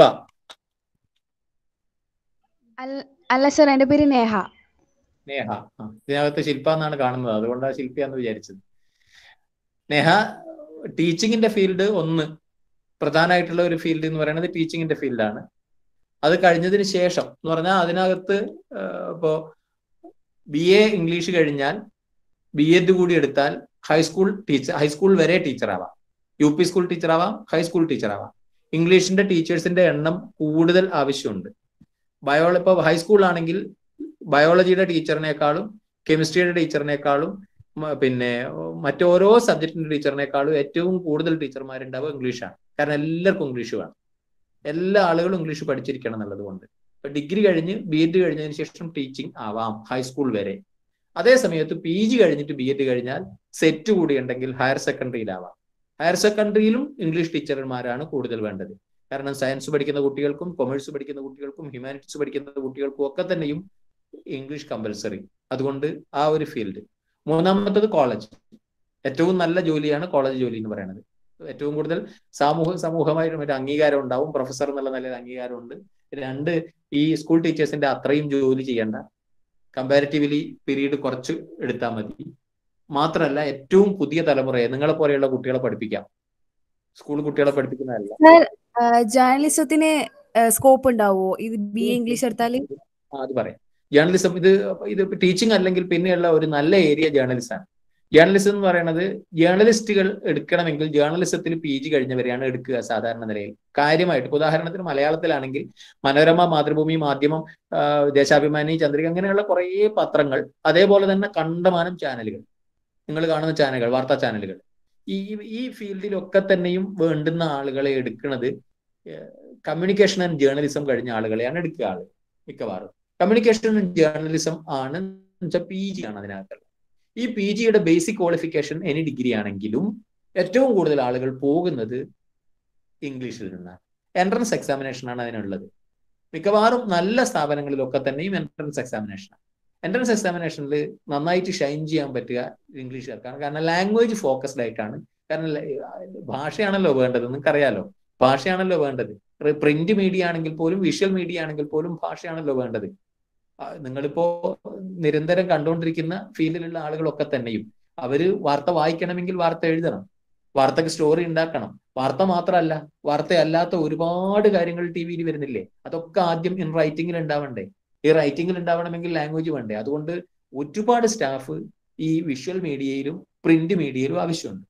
ഈ രണ്ട് മീഡിയയിലും ഏറ്റവും കൂടുതൽ ലാംഗ്വേജ് സ്കില്ല് കമ്പാരിറ്റീവ്ലി കൂടുതൽ ഉണ്ടാവുക ഇംഗ്ലീഷുകാർക്കാണ്. കാരണം വെച്ചാൽ ഒന്ന് സ്നേഹ മലയാളിയാണ്, അതുകൊണ്ട് മലയാളം അറിയാം. ഇംഗ്ലീഷ് പഠിക്കുന്നത് കൊണ്ട് നിങ്ങൾക്ക് ഇംഗ്ലീഷും അറിയാം. രണ്ട് ഭാഷയും ഒരുപോലെ കൈകാര്യം ചെയ്യാൻ പറ്റുന്ന ആളുകളെയാണ് ആവശ്യമുള്ളത് മീഡിയയിൽ. രണ്ട് ലാംഗ്വേജും നന്നായിട്ട് കൈകാര്യം ചെയ്യാൻ പറ്റണം. ഇംഗ്ലീഷിൽ നിന്ന് മലയാളത്തിലേക്കും പറ്റണം, മലയാളത്തിൽ നിന്ന് ഇംഗ്ലീഷിലേക്കും പറ്റണം. അങ്ങനെ പറ്റാൻ നല്ലത് മലയാളികളായ ഇംഗ്ലീഷ് പഠിക്കുന്ന ആളുകളാണ്. അപ്പൊ രണ്ടിലും നല്ല ഫ്ലുവൻസി ഉണ്ടാവും. ഫ്ലുവൻസി മാത്രമല്ല, ഒന്ന് എന്താന്ന് പറഞ്ഞാൽ കുറിക്ക് കൊള്ളുന്ന ഭാഷ. നിങ്ങൾ പത്രങ്ങൾ എടുത്ത് നോക്കൂ, ഓരോ ദിവസത്തെ പത്രത്തിന്റെയും ഹെഡിങ് നോക്കുക. ഇപ്പോ അഭയ കേസ് വിധി വന്നു എന്ന് ഹെഡിങ് എഴുതുന്ന രീതി പോയി.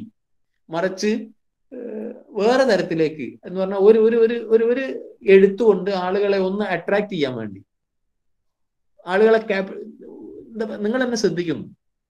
Why you are listening me? Because attention is captured എന്നാണ്. ഞാൻ നിങ്ങളുടെ ശ്രദ്ധ പിടിക്കുന്നത് കൊണ്ടാണ് എന്നെ നിങ്ങൾ ശ്രദ്ധിക്കുന്നത്. ഇത് പ്രധാനമാണ്, പ്രത്യേകിച്ചും മീഡിയയിൽ. ശ്രദ്ധ പിടിക്കണം. ശ്രദ്ധ പിടിക്കുക ഭാഷ കൊണ്ടാണ്. ഈ ലാംഗ്വേജിന്റെ കഴിവ് നിങ്ങൾക്ക് ഉണ്ടാവണമെങ്കിൽ അത് ഈ കെമിസ്ട്രി പഠിച്ചിട്ടോ ഫിസിക്സ് പഠിച്ചിട്ടോ ഒരിക്കലും ജേർണലിസത്തിലേക്ക് പോയാൽ ഇതുണ്ടാവില്ല. ലാംഗ്വേജ് പഠിച്ചിട്ട്. അതുകൊണ്ട് ഇംഗ്ലീഷിന്റെ ആളുകൾക്ക് ജേർണലിസം ഫീൽഡിൽ കണ്ടമാനം സ്കോപ്പ് ഉണ്ട്. പക്ഷേ ഞാൻ ഗ്യാരണ്ടി തരാം നേഹ, പിന്നെ ഇംഗ്ലീഷ് കഴിഞ്ഞിട്ട് ഇംഗ്ലീഷ് പഠിക്കണ സമയത്ത് സാമാന്യം നന്നായിട്ട് പഠിക്കണം. പ്രത്യേകിച്ചും ഈ ജേർണലിസം മനസ്സിൽ കണ്ടുകൊണ്ട് പഠിക്കണം.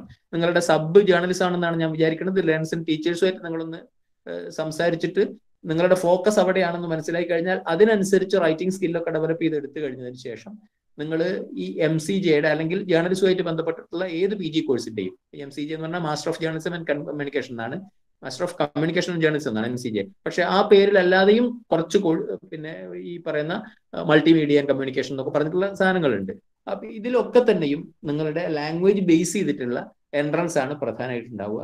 ആ എൻട്രൻസിന് പ്രിപ്പയർ ചെയ്യാവുന്ന രീതിയിൽ നിങ്ങൾ സബ്ജക്ട് പഠിച്ചാൽ നന്നായിട്ട് മുന്നോട്ട് പോകാൻ പറ്റും. പക്ഷേ നിങ്ങളുടെ ജേർണലിസം എവിടുന്നെങ്കിലും എടുക്കുന്നതിന് പകരം ജാമിയ മില്ലിയ എന്നൊക്കെ, ജാമിയ മില്ലിയ എന്ന് നിങ്ങൾ ജേർണലിസം കഴിഞ്ഞാൽ ഞാൻ ഗ്യാരണ്ടി തരാം, ഇപ്പൊ ഞാൻ ബ്ലാങ്ക് ജോബ് ഒപ്പിട്ട് തരാം, നിങ്ങൾ ഇന്ത്യയിലെ ഒരു ഏതെങ്കിലും പ്രൈം സ്ഥാപനത്തിൽ, മീഡിയ സ്ഥാപനത്തിൽ ജോലി ഉറപ്പാണെന്ന് യാതൊരു സംശയവുമില്ല ജാമിയ എന്ന് കഴിഞ്ഞാൽ. പക്ഷെ ജാമിയ കിട്ടണമെങ്കിൽ ടെസ്റ്റ് എഴുതി കിട്ടണം. ടെസ്റ്റ് എഴുതാന്ന് പറഞ്ഞാൽ അതൊരു ടഫാണ്. ടഫ് എന്ന് പറഞ്ഞിട്ട് കിട്ടാണ്ടായി പോവില്ല. ഞാൻ ഒറ്റ കാര്യം കൂടി നേഹയോട് പറയട്ടെ, സൂചിയിൽ നൂല് കോർത്തിട്ടുണ്ടോ നേഹ? Yes or no? സൂചിയിൽ നൂല് കോർത്തിട്ടില്ലേ? ഉണ്ടോ? കോർത്തിട്ടുണ്ട്. ഞാനും കോർത്തിട്ടുണ്ട്. എന്റെ ബട്ടനൊക്കെ പൊട്ടിപ്പോയാൽ ചിലപ്പോൾ കോർക്കും. പക്ഷെ ഒരു കയ്യിൽ സൂചി ഇങ്ങനെ പിടിക്കും, മറ്റേ കയ്യിൽ നൂല് പിടിക്കും. നമ്മൾ ഇങ്ങനെ കോർക്കാൻ നോക്കുമ്പോൾ നൂല് ഇങ്ങനെ, പിന്നെയും നമ്മൾ ഒന്നും കൂടി കോർക്കണം എന്ന് വളരെ ശ്രദ്ധിക്കുമ്പോൾ നൂല് ഇങ്ങോട്ട് പോകും. അപ്പൊ നമ്മൾ ചെയ്യുന്നൊരു കാര്യമുണ്ട്, നൂലിങ്ങനെ വായിലിട്ടിട്ട് കൂർപ്പിക്കും, ഷാർപ്പൻ ചെയ്യും. എന്നാലേ ഈ സൂചിക്കുഴക്കുള്ളിലൂടെ കയറി പോവുള്ളൂ. പക്ഷെ ചില ആളുകൾ പറയാ സൂചിക്ക് ദ്വാരം വളരെ കുറവാണെന്നാണ്. പക്ഷെ സൂചിയുടെ ദ്വാരം അത്രേ ഉണ്ടാവുള്ളൂ. നൂലിന്റെയാണ് കുഴപ്പം. ഈ കുഴഞ്ഞ നൂലുമായിട്ട് പോയാൽ ഈ സൂചിക്കുഴക്കുള്ളിലൂടെ കയറി പോകാൻ പറ്റില്ല. മറിച്ച് നൂലെപ്പോഴും ഷാർപ്പൻ ചെയ്തുകൊണ്ടിരിക്കണം. നിങ്ങൾ ശ്രദ്ധിക്കേണ്ടുന്ന ഒരു പ്രധാനപ്പെട്ട സംഗതി, പ്രധാനപ്പെട്ട എൻട്രൻസ് മത്സര പരീക്ഷയൊക്കെ തന്നെയും സൂചിക്കുഴ ചെറുതായിരിക്കും, നമ്മുടെ നൂല് ഷാർപ്പൻ ചെയ്യാം. ആ നൂല് ഷാർപ്പൻ ചെയ്യാൻ നിങ്ങൾക്ക് പറ്റുകയാണെങ്കിൽ നിങ്ങൾ എൻട്രൻസിലൂടെ കയറി പോകും. അങ്ങനെ നിങ്ങൾ കയറിയിട്ട് ജാമിയ മില്ലിയയിൽ മോളെത്തുകയാണെങ്കിൽ ഞാൻ ഇപ്പൊ ഗ്യാരണ്ടി തരാം, ഇന്ത്യയിലെ നമ്പർ 1 ജേർണലിസ്റ്റ് ആയിട്ട് നിങ്ങൾ മാറും. Okay sir, thank you sir.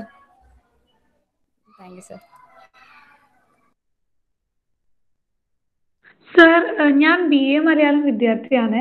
അപ്പൊ എനിക്ക് എന്റെ ആഗ്രഹം എന്ന് പറഞ്ഞാൽ IAS ഓഫീസർ ആണെന്നാണ് ആഗ്രഹം. അപ്പോ അവിടെ ഇന്റർവ്യൂ ഒക്കെ നടക്കുമ്പോൾ നമുക്ക് മലയാളത്തിൽ സംസാരിക്കാൻ പറ്റുമോ? അവിടെ ഇംഗ്ലീഷ് തന്നെയാണോ മെയിൻ ആയിട്ട് വേണ്ടത്? എന്താ മോളെ പേര്? അർഷ. അർഷ, പിന്നെ ലാംഗ്വേജ് ഒരു പ്രശ്നമല്ല, നിങ്ങൾക്ക് മലയാളത്തിൽ സംസാരിക്കാം. പക്ഷെ നമ്മൾ മനസ്സിലാക്കേണ്ടത്, സിവിൽ സർവീസ് പരീക്ഷ പാസ്സാവണമെങ്കിൽ സാമാന്യം നന്നായിട്ട് ധാരണ ഉണ്ടാവണം സബ്ജക്റ്റിനകത്തും. ഉദാഹരണത്തിന് ഇന്റർനാഷണൽ റിലേഷൻസിനെ കുറിച്ച് നിങ്ങളോട് ചോദ്യം ചോദിക്കുന്നു, ഇപ്പോ കാശ്മീർ ഇഷ്യൂ നിങ്ങളോട് ചോദ്യം ചോദിക്കുന്നു, അല്ലെങ്കിൽ പശ്ചിമേഷ്യൻ സമാധാന കരാറുമായിട്ട് ബന്ധപ്പെട്ടിട്ടുള്ള ഒരു ഇഷ്യൂ ഒരു ചോദ്യം ചോദിക്കുന്നു, അല്ലെങ്കിൽ എന്താ പറയാ ഈ പശ്ചിമഘട്ടം, ഇപ്പൊ ഗാഡ്ഗിൽ റിപ്പോർട്ടുമായിട്ട് ബന്ധപ്പെട്ട് ക്വസ്റ്റ്യൻ ചോദിക്കുന്നു. ഇതൊക്കെ മോക്ക് മനസ്സിലാവണമെങ്കിൽ മോൾ എവിടുന്ന വായിച്ചെടുക്കുക? മലയാളത്തിൽ വായിച്ചെടുത്താൽ ഇതൊന്നും കിട്ടൂല. ഇതൊക്കെ അപ്ഡേറ്റ് ആയിട്ട് നിങ്ങൾക്ക് വായിച്ചെടുക്കണമെങ്കിൽ ഇംഗ്ലീഷ് വേണം. അതുകൊണ്ട് നീ ഇത് മനസ്സിൽ വെച്ചാൽ സ്വാഭാവികമായിട്ട് നിനക്ക് ലാംഗ്വേജ് വരും. വായിച്ചുകൊണ്ടിരിക്കുന്ന പ്രസിദ്ധീകരണങ്ങൾ, ഈ പറയുന്ന മലയാളത്തിലെ പത്രം മാത്രം വായിച്ചിട്ടോ മലയാളത്തിലെ എന്താ പറയാ മാഗസിൻസ് മാത്രം വായിച്ചിട്ടോ നിനക്ക് സിവിൽ സർവീസ് എഴുതാന്ന് വിചാരിക്കണ്ട. ഇംഗ്ലീഷിലെ പ്രൈം സാധനങ്ങളൊക്കെ നിങ്ങൾ ഇനി വായിക്കേണ്ടി വരും. അങ്ങനെ വായിക്കുമ്പോഴത്തേക്ക് ഇംഗ്ലീഷിൽ നീ ഫ്ലുവൻ്റ് ആവും. സിവിൽ സർവീസിന് വേണ്ടിയിട്ട് നീ എത്രമാത്രം വായിച്ചിട്ട് അത്രയും നീ വായിച്ചെടുക്കുമ്പോഴത്തേക്ക് നീ ഇംഗ്ലീഷിൽ ഫ്ലുവൻ്റ് ആയിരിക്കും. അതുകൊണ്ട് ഇന്റർവ്യൂ മലയാളത്തിലായിരിക്കും എന്നുള്ളതോ ഇംഗ്ലീഷിലായിരിക്കും എന്നുള്ള ബേജാറാവണം. മലയാളത്തിലും പറയാം, ഒരു പ്രശ്നമില്ല, മലയാളത്തിലും പറയാം, കുഴപ്പമില്ല. ലാംഗ്വേജ് ഹിന്ദിയിലാണോ മലയാളത്തിലാണെങ്കിലും ഒക്കെ പറയാം, അതൊന്നും ഒരു വിഷയമല്ല. പക്ഷേ ഞാൻ പറയണത്, നീ സിവിൽ സർവീസിന്റെ ഇന്റർവ്യൂവിന് പോകുന്ന സമയത്ത് ഞാൻ ഗ്യാരണ്ടി തരാം, അപ്പൊ നീ ഇംഗ്ലീഷിലായിരിക്കും സംസാരിക്കുക. കാരണം അപ്പോഴത്തേക്ക് നീ അത്രയും ഫ്ലുവൻ്റ് ആയിട്ടുണ്ടാവും. ഒന്ന് സിവിൽ സർവീസ് മനസ്സിൽ വിചാരിച്ചാൽ ഇപ്പൊ തന്നെ സാമാന്യം നല്ല വിവരം വെക്കുന്ന രീതിയിൽ വായിക്കുക. വിവരം വെക്കുന്ന രീതിയിൽ എന്ന് പറഞ്ഞാൽ ഇപ്പൊ പത്രം വായിച്ചാൽ പത്തനംതിട്ട വാഹനാപകടം 3 പേർ മരിച്ചു എന്നുള്ളത് വായിക്കുന്ന ഒരു വലിയ കാര്യമൊന്നുമില്ല. മറിച്ച് പത്രത്തിന്റെ എഡിറ്റോറിയൽ പേജ് കരക്കി കുടിക്കണം. നിങ്ങൾ ഓരോ സാധനവും വായിക്കുമ്പോൾ അത് നിങ്ങളെ മനസ്സിൽ സ്കാൻ ചെയ്ത് വായിക്കണം. അത് എന്താണ്, ഇപ്പോൾ അഭയ കേസ് നിങ്ങൾ വായിക്കുകയാണെങ്കിൽ അതിനകത്തുള്ള പ്രതിയും ബാധ്യവും അല്ല നിങ്ങളെ മനസ്സിൽ വരേണ്ടത്. വിധി പറഞ്ഞ ജഡ്ജി ആരാണ്, സുപ്രീം കോടതിയിൽ ഇന്ന വിധി തന്ന ജഡ്ജി ആരാണ്, ഏത് കൊല്ലം എങ്ങനെയാ വിധി വന്നത്, ആ അർത്ഥത്തിൽ കാര്യങ്ങളെ വായിച്ചു തുടങ്ങണം. ഓരോ സംഗതിയും നമുക്ക് ഇൻഫർമേഷൻ ആവശ്യമുള്ള കാര്യങ്ങൾ മനസ്സിലാക്കാവുന്ന രീതിയിൽ ഡീപ്പായിട്ട് വായിച്ചു തുടങ്ങും. അങ്ങനെ വായിച്ചു തുടങ്ങിയാൽ സിവിൽ സർവീസ് നല്ല സാധ്യതയാണ്. പ്രത്യേകിച്ചും മലയാളം അതിന്റെ ഒരു ഓപ്ഷണൽ സബ്ജക്റ്റ് ആയിട്ട് എടുക്കുന്ന ആളുകൾ എണ്ണം കൂടിക്കൊണ്ടിരിക്കുന്നു. അവർ വിജയിക്കാനുള്ള സാധ്യത കൂടുതലുണ്ടെന്നാണ് പറയുന്നത്. അതിനകത്തൊരു ഓപ്ഷണൽ സബ്ജക്റ്റ് എടുക്കാനുണ്ട്, ഒരു മെയിൻ സബ്ജക്റ്റ് എടുക്കാനുണ്ട്. അത് നമുക്ക് മലയാളം ഓപ്റ്റ് ചെയ്യാം. പല ആളുകളും മലയാളം എടുക്കാത്ത ആളുകൾ, പ്രത്യേകിച്ച് സയൻസും അതുപോലൊക്കെയുള്ള അല്ലെങ്കിൽ ബിടെക് ഒക്കെ എടുത്തിട്ടുള്ള ആളുകൾ ഇപ്പോൾ അധികവും മലയാളമാണ് ഓപ്റ്റ് ചെയ്യുന്നത്. മലയാളം ഓപ്റ്റ് ചെയ്ത ആളുകൾക്കാണ് കിട്ടുന്നത് കൂടുതൽ എന്ന് പറയുന്നത്. അതുകൊണ്ട് കുറച്ചുകൂടി സാധ്യത കൂടുതൽ. എന്തായിരുന്നാലും മോള് നന്നായിട്ട് ശ്രമിക്കും, കിട്ടും എന്നുള്ള കാര്യത്തിൽ സംശയമൊന്നുമില്ല. ലാംഗ്വേജ് ഒരു വിഷയമാവില്ല, അപ്പോഴത്തേക്ക് നീ ലാംഗ്വേജിൽ നേടും. ഇനി അഥവാ നീ മലയാളത്തിൽ പറഞ്ഞാലും നിനക്ക് കിട്ടാണ്ടായി പോവില്ല. Okay, thank you sir.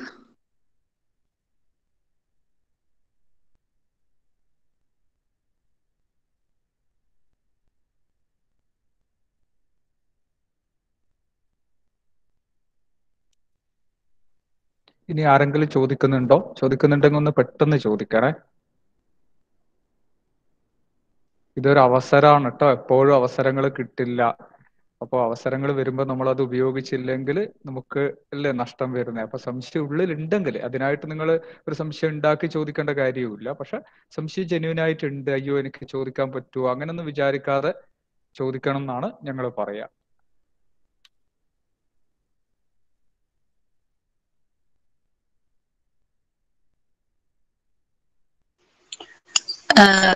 വളരെ സന്തോഷം അസീസ് മാഷെ, സന്തോഷം, അഭിമാനമുണ്ട്. ഞാൻ മാഷിന്റെ ഒരു വിദ്യാർത്ഥിയാണ്, മാഷോട് ഞാൻ സൂചിപ്പിച്ചിട്ടുണ്ടായിരുന്നു. അപ്പൊ ഇപ്പോ ഇങ്ങനൊരു വേദിയില് മാഷിന്റെ കൂടെ മാഷിന്റെ വാക്കുകൾ വർഷങ്ങൾക്ക് ശേഷം വീണ്ടും കേൾക്കാൻ പറ്റി എന്നുള്ളത് വളരെ സന്തോഷവും അഭിമാനവും ഉണ്ട്.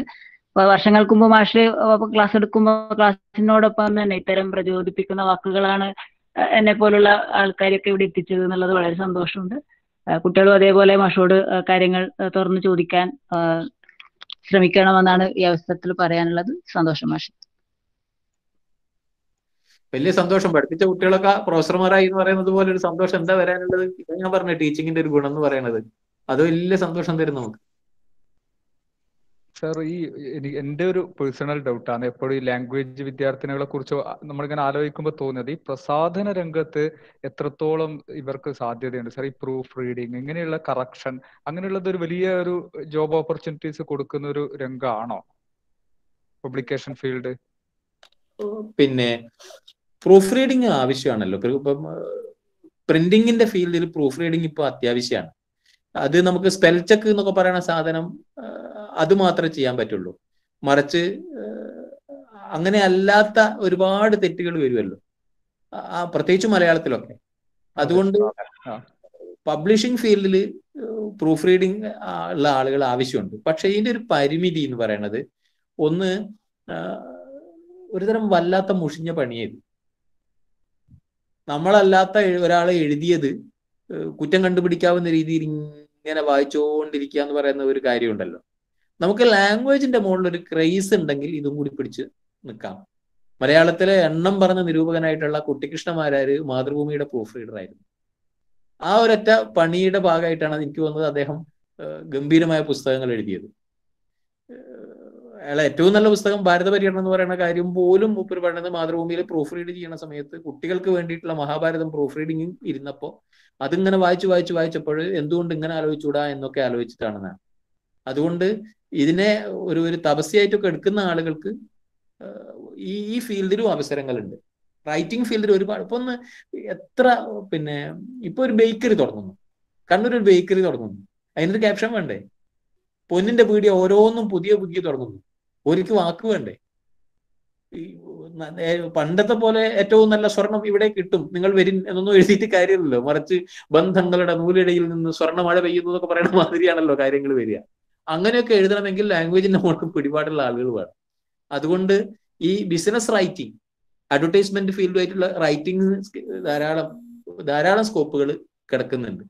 ഒന്ന് ഈ ഓൺലൈൻ വന്നപ്പോൾ, പ്രത്യേകിച്ചും ഈ ചാനലുകൾ വന്നപ്പോൾ, ഏത് നമ്മുടെ മീഡിയ വന്നപ്പോൾ അതിനകത്ത് ഒരുപാട് കുഞ്ഞു സാധനങ്ങൾ അഡ്വർടൈസ്മെന്റ് ആയിട്ടും ഒക്കെ ആയിട്ട് വരുന്നുണ്ട്. ഈവൻ കുഞ്ഞു സിനിമകൾ വരെ വരുന്നു. ഇതിനൊക്കെ ഇതിന്റെ സ്റ്റോറി ബോർഡ്, സ്ക്രിപ്റ്റ് മാതിരിയുള്ള ഒരുപാട് റൈറ്റിംഗ് കാര്യങ്ങളുണ്ട്. ഇതൊക്കെ എഴുതിണ്ടാക്കണം. ഈ പ്രോഗ്രാം നമ്മളിങ്ങനെ ഓഫ് ഹാൻഡ് ആയിട്ട് ചെയ്യല്ലേ. അതേ സമയത്ത് ഇതിപ്പോ ഒരു ഇവന്റ് മാനേജ്മെന്റ് ആണ് കൈകാര്യം ചെയ്യുന്നതെങ്കിൽ അവർക്ക് കംപ്ലീറ്റ് ഇതിന്റെ സ്റ്റോറി ബോർഡ് എഴുതിണ്ടാക്കണം ആദ്യം, എന്നിട്ടാണ് പറയാം. ഇതിനൊക്കെ റൈറ്റിംഗ് സ്കില്ലുള്ള ആളുകൾക്ക് സ്കോപ്പ് ഉണ്ട്, അവസരമുണ്ട്, ഇല്ല എന്ന് പറയാൻ പറ്റൂല. പക്ഷെ കഴിവ് കാണിക്കാൻ പറ്റണം. അനങ്ങാണ്ടിരുന്നാൽ പറ്റൂല. ഇടിച്ചു കയറി മുന്നോട്ട് പോയിട്ട് കഴിവ് കാണിക്കുകയാണെങ്കിൽ അവസരം ഉണ്ടാവും. Thank you sir. കുട്ടികൾ ഇനി ചോദിക്കാനില്ലെങ്കിൽ നമുക്ക് പരിപാടിയുടെ അവസാന ഭാഗത്തിലേക്ക് കടക്കാം, നന്ദി പ്രകാശനത്തിലേക്ക് കടക്കാം. അതിനു മുമ്പായിട്ട് ഞാൻ എന്റെ നമ്പർ കൊടുത്തോളൂ, കുഴപ്പമില്ല. പക്ഷെ വാട്സപ്പ് മാത്രമേ പറ്റുള്ളൂ. ഫോൺ ചെയ്താൽ എടുക്കുക സംസാരിക്കാന്നൊക്കെ പറയുന്നത് വലിയ വിഷമാണ്. വാട്സപ്പ് ആണെങ്കിൽ എനിക്ക് വേണമെങ്കിൽ റിപ്ലൈ ചെയ്യാം. ചിലപ്പോൾ ചെയ്തില്ല എന്നും വരും. അത് ജെനുവിൻ ആണെന്നും ആവശ്യമുള്ളതാണെന്നും തോന്നുകയാണെങ്കിൽ തീർച്ചയായിട്ടും ഞാൻ റിപ്ലൈ കൊടുക്കും. അവർക്ക് കോൺടാക്ട് ചെയ്യാം, അവർക്ക് ഈ ഫീൽഡിൽ കോൺടാക്ട് ചെയ്യാമെന്ന് പറയൂ. അതൊരു എന്താ പറയുക, എനിക്ക് സന്തോഷം മാത്രമേ ഉള്ളൂ. ഇനി ഉണ്ടെങ്കിൽ ഇനിയും ചോദിച്ചാൽ മതി, വോയിസ് ക്ലിപ്പൊക്കെ ഇട്ടാൽ മതി വാട്സപ്പിൽ. ഓ ശരി സാർ, താങ്ക് യു. അപ്പൊ കുട്ടികളോട് പറയാനുള്ളത്, നമ്പർ തീർച്ചയായും നിങ്ങളുടെ ക്ലാസ് ഗ്രൂപ്പുകളിൽ ഷെയർ ചെയ്യൂ. അപ്പൊ വളരെ ജെന്യൂനായ ഡൗട്ട്സ് സാറിന്റെ അടുത്ത്, ഏറ്റവും നല്ലത് എനിക്കൊന്നൊരു വോയിസ് മെസ്സേജ് ആയിട്ട് വാട്സപ്പിൽ ഇട്ടാൽ സാറിന് സൗകര്യം പോലെ നോക്കി വോയിസ് തന്നെ റിപ്ലൈയും തരാം. അത് എനിക്കൊന്ന് ഇപ്പൊ ഈ ക്ലാസ് റൂം കമ്മ്യൂണിക്കേഷനിൽ വളരെ ഇഫക്റ്റീവായിട്ട് അത് വരികയാണെന്ന് തോന്നി, ഈ വാട്സപ്പിലുള്ള വോയിസ് കമ്മ്യൂണിക്കേഷൻസ്. ഞങ്ങളും അത് തന്നെ കൂടുതലായിട്ട് ഉപയോഗിക്കാറുണ്ട്. അപ്പോ എങ്കിലും നമുക്ക് നന്ദി പ്രകാശനത്തിലേക്ക് കടക്കുകയാണ്. ഞാനിപ്പോ അത്യാവശ്യം ഓൺലൈൻ ക്ലാസ് എടുക്കാറുണ്ട്, നമുക്ക് വേണ്ട ചില സന്ദർഭങ്ങളിൽ. ഇതിൽ എടുത്താൽ പിന്നെയും കേട്ടൂടെ? മറ്റേത് മാഷ ക്ലാസ് ആ സമയത്ത് കേട്ടതല്ലേ, മാഷ് പറഞ്ഞതൊക്കെ തീർന്നുപോയില്ലേ? തീർച്ചയായും സാർ. അതെ. അപ്പോൾ ഈ ഒരു പരിപാടി ഓർഗനൈസ് ചെയ്യുന്നതിലേക്കായിട്ട് എനിക്ക് മലയാളം ഡിപ്പാർട്ട്മെന്റിൽ നിന്ന് കുറെ ആൾക്കാരുടെ സഹായം കിട്ടിയിട്ടുണ്ട്. അപ്പൊ അവരോട് സ്വകാര്യമായിട്ട് ഞാൻ, സ്വകാര്യം മീൻസ് ഈ ഒരു വേദിയിൽ വെച്ചിട്ട് തന്നെ ശ്യാമള ടീച്ചറിനോടും സിനു ടീച്ചറോടും ഫ്രാൻസിസ് സാറിനോടുള്ള നന്ദി പറയുകയാണ്. പിന്നെ ഔദ്യോഗികമായിട്ട് ഈ നന്ദി പ്രകാശനത്തിന് വേണ്ടി ശ്യാമള ടീച്ചറെ ക്ഷണിക്കുന്നു. Thank you.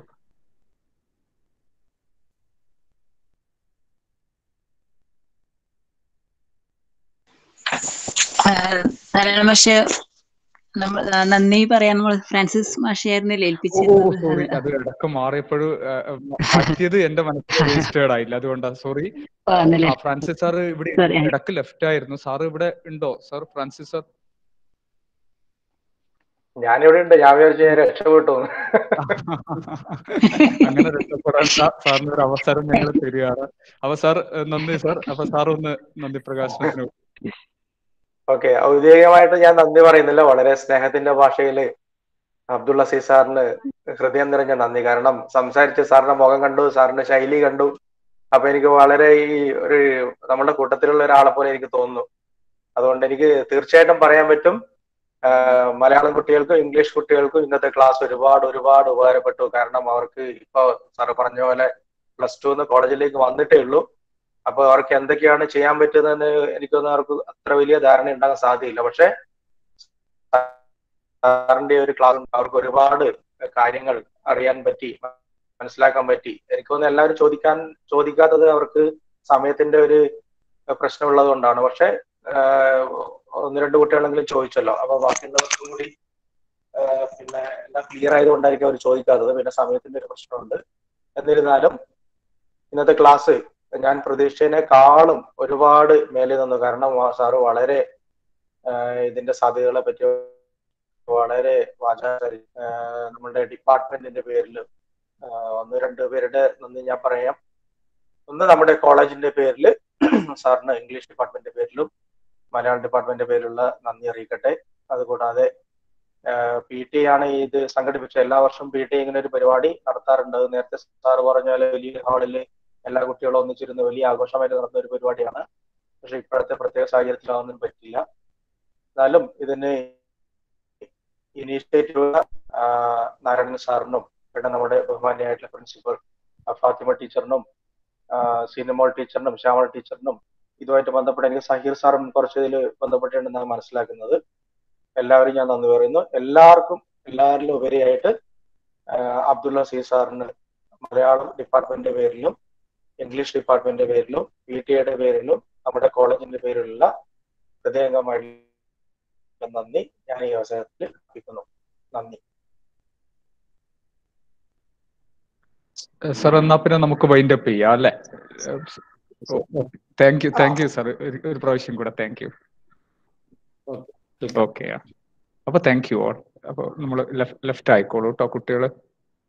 ഫ്രാൻസിസ് സർ നന്ദി സർ, നന്ദി. അതോടൊന്നും സോറി, ലാസ്റ്റ് മൊമെന്റിൽ മാറിപ്പോയി. Thank you sir. Thank you Shyamala teacher, എല്ലാവർക്കും. ഓക്കെ, സിനി ടീച്ചർ, കുട്ടികൾക്കും.